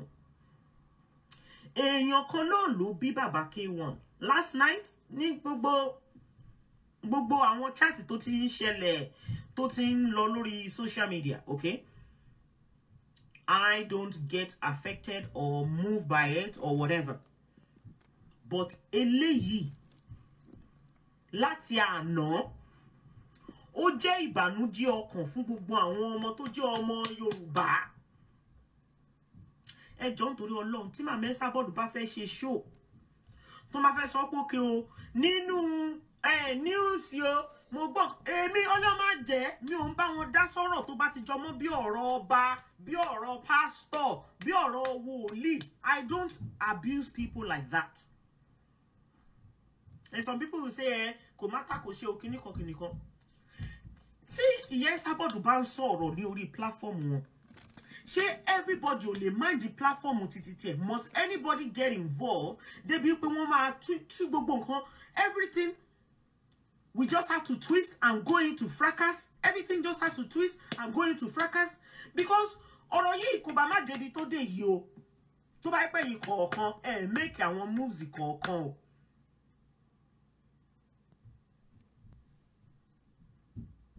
Mo rántí ní ìgbà tí mo wá ń sọ̀rọ̀ bàbá mi Kasali ní orí Facebook. Mo rántí pé bẹ́ẹ̀ ṣe fẹ́ yí nígbà yẹn náà nìyí o. Tẹ́ mú tẹ́ dojú gbogbo ẹ̀rú o kó tó di pa wá tó wá di yàmàyàmà yẹ́mẹyẹ̀mẹ́ o. Bàbá K1 kò kí ń ṣe ẹni àrífín. He's a very, very good man. What is this Bola D James? Mind your comment on this platform. Èmi ò mọ̀ why tó jẹ́ pé tẹ́ bá ti lọ sórí platform àwọn ènìyàn. Ṣé if you cannot leave a positive comment, must you go on people's platform and be leaving nasty comments and be abusing them? If you can't leave a positive comment, me ò mind if there's a reflection of me. There's nothing kò sí nǹkan tó ṣe mí tó sí tó mú mi. Ìbá jẹ́ reflection of me kò matter. Or what do you mean by there's a reflection of me? In a bad or good way? Anyway, let me just do it like this. Torí mi ò mọ̀ tó ń reflect. Kó má pé gbogbo ṣé mi ò wọṣọ ni ṣé bí mo wọṣọ. Ṣé bí mo wọ top ẹ wá jẹ́ n wò. Kó má pé gbogbo ọyàn olúwẹ̀ ló ti ẹ̀ wá ń tà. Mo wọṣọ náà, wonder. Kí lẹ rí nínú reflection ma? Hello ma, sorry ma, kí lẹ rí nínú reflection? Ọlọ́run má gbà mí o. Kó má pé olúwẹ̀ tún máa rí pùnà ní ẹ̀ lórí Facebook lọ́sàn-án ìbá nítorí Ọlọ́run. Mo ń bọ̀.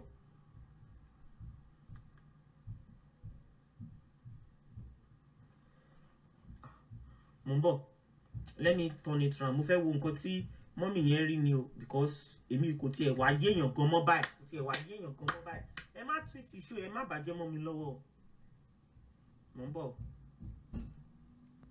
Mo fẹ́ wo nǹkan mo bàjẹ́ léèyàn ni ṣé mi ò fà. Nobody should flag me. Ẹni tó bá tún flag me máa ṣòfò ọmọ. Nínú ọdún yìí kò ní ṣe rere. Nínú ọdún yìí kò ní yẹ ikú òjijì máa pa.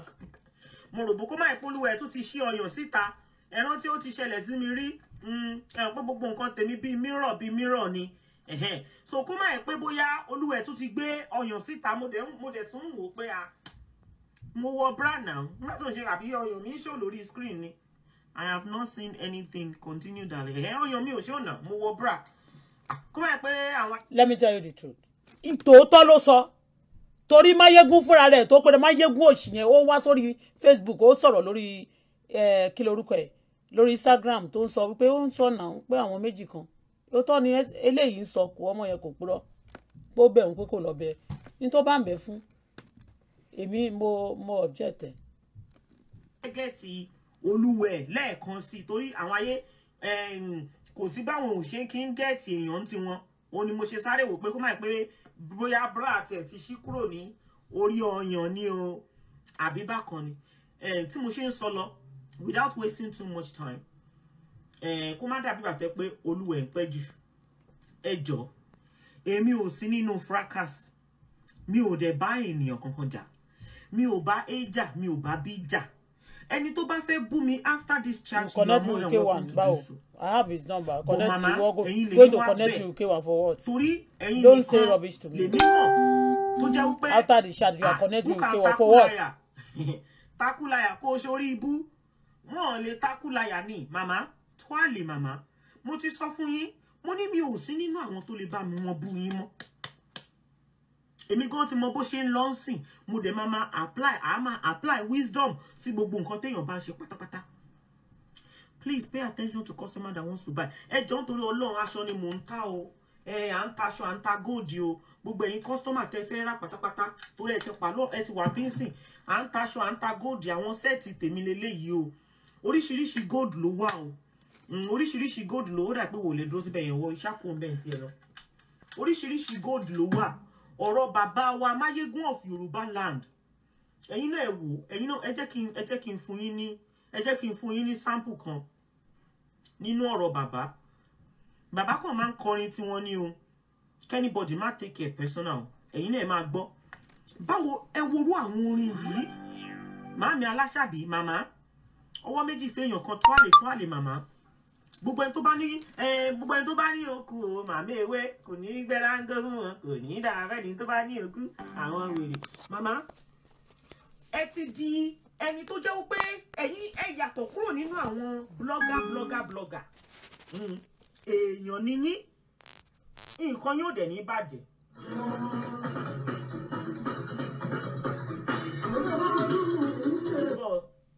Orin tí mo orin yẹn dà. Ẹ̀yin náà ẹ wo sound of the voice bàbá.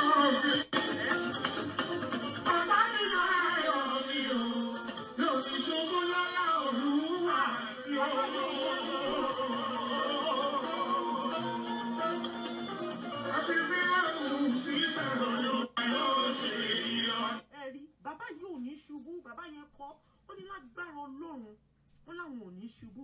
Look at him as an icon that he is, trying to put a smile sí ojú gbogbo ọmọ Yorùbá pátápátá wípé kí inú when you listen to his music inú ẹ máa dùn wàá gbádùn humor àwọn beat wàá gbádùn wàá jó. You know what, some people mo fẹ́ reply sí àwọn kan wọ́n ní by now ó ní Auto-Bola by now you should know how the Facebook game goes now. Eléyìí wọ́n pè ní kì í ṣe pé the way Facebook goes eléyìí and it's an insult. Mama, I know that you don't hate Baba K1. I know. Because I have heard you ní àwọn shows kọ̀ọ̀kan tẹ́ ti ṣe fún bàbá yẹn rí tó jẹ́ pé àwọn positive shows ni tí ò kí ń ṣe anything negative. Are we still online? Àbọ̀n ti gbé mi lọ. Ẹ má flag mi o. Ẹ jẹ́ kí n sọ̀rọ̀ tí ó bá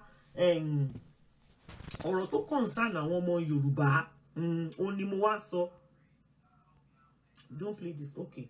Èmi ò mọ àwọn orin bàbá wo ni mo lè play.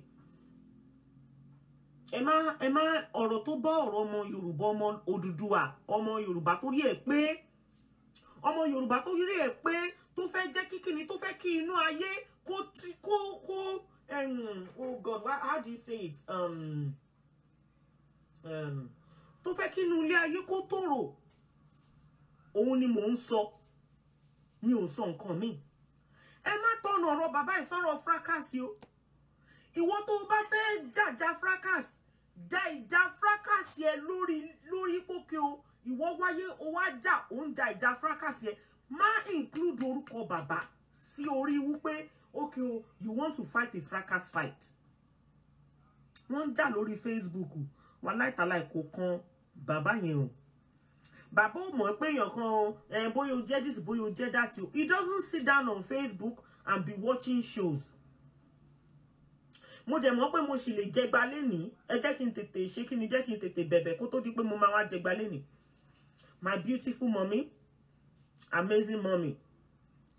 Ẹ rí gbogbo tẹ́ bá ṣe jà lórí Facebook, tẹ́ bá ṣe fún wọn ní answer padà.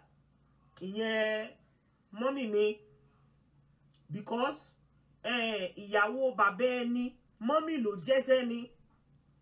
Mo mọ̀ pé lè di later kẹ́ wá stage show fún mi. Ọmọ lèmi jẹ́ fún bàbá K1. Ọmọ ìkọ́nà àwọn ọmọ wọn o lèmi náà jẹ́ ọmọ ni mo jẹ́ fún bàbá K1. Èmi ló máa ń yàn. So mommy mi because mi ò ní fẹ́ kó di later because I know and I know that you are a peace lover as well and you love him genuinely and you're always fighting for him. Ìyẹn mi ò bẹ̀rù o, èmi ò bẹ̀rù anybody. But you know one thing, I just like him naturally. I don't know why. And I'm talking about Mommy Auto-Bola, Twale Mama, or Meji Fenyokon. I know that, Mommy Auto-Bola sha, mo sha mọ̀ pé èmi ò lè bú yín, gbogbo bí ó bá ṣe jẹ́. I don't want you to take this particular chat, pé bóyá kẹ́ take it personal, or pé bóyá kẹ́ take it pé okay, pé maybe báwo náà ṣe máa jẹ́ dádì ẹ̀ bàbá ọmọ lèmi jẹ́ fún ẹ̀yin Mommy Auto-Bola. Ọmọ mi ìsọpọ̀ ọmọ kan bọ̀ kí ló dé tó máa lọ bẹ Esabod tó bú ìyá Wàsíù tó bú bàbá ẹ̀ tó bú gbogbo ẹ̀ tó ń ba orúkọ ẹ̀ jẹ́ tó sọ pé ó ṣe báyìí kí ló dé tó máa lọ kí ló dé tí Wàsíù pè ẹ́ èwo ló kàn mí ìbá sọ pé ọmọ ló jẹ́ because bó ṣe tún sọ̀rọ̀ yẹn ó bẹ̀rù mí o ṣùgbọ́n ó sọ fún mi pé ọmọ ni kémi má take it personal torí pé tí má réyàn bẹ́ẹ̀ mo máa ń bá wọn jà bí. Anyway kì í ṣẹjọ́ yín àgò tó kẹ́yẹ lépọ̀ mẹ́díyẹ náà ni Wàsíù náà ló kọ́ sí gbogbo ẹ̀ fún mi.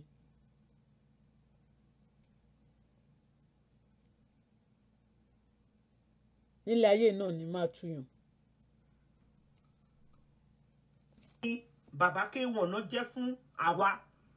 So I don't want you to take my chat personal or that you will use it against me later on because whatever you say, whatever you do, I will not reply.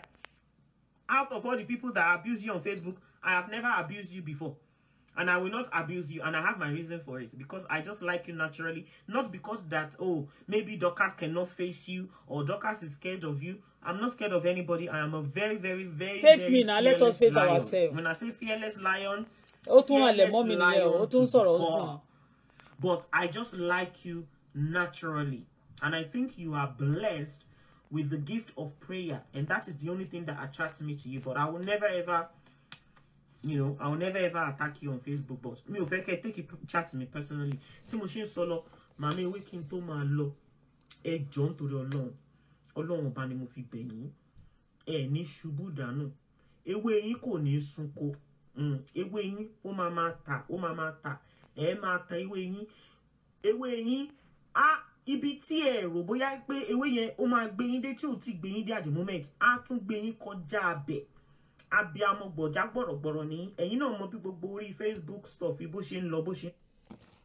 Ó ti fẹ́ parí, ó kù for some few minutes. Mo kàn fẹ́ kẹ́ play kẹ́ gbọ́. Ó bẹ bísí yẹn. Ẹni tó bá ń búyàn tó bá ń fìyà jẹyàn ṣóun ni wọ́n máa ń bẹ̀ ní abẹ́ tó nǹkan bẹ̀. Esabod, ó máa bẹ̀rù ẹ̀ ń bòde o. Terrorists will not go scot-free. You're a terrorist. Esabod, you're a terrorist. Ẹ̀yin mo fẹ́ lè ṣe lọ, mo padà bọ̀ wá. Ẹni tó bá ní má dé mi ní débà. Bye bye for now.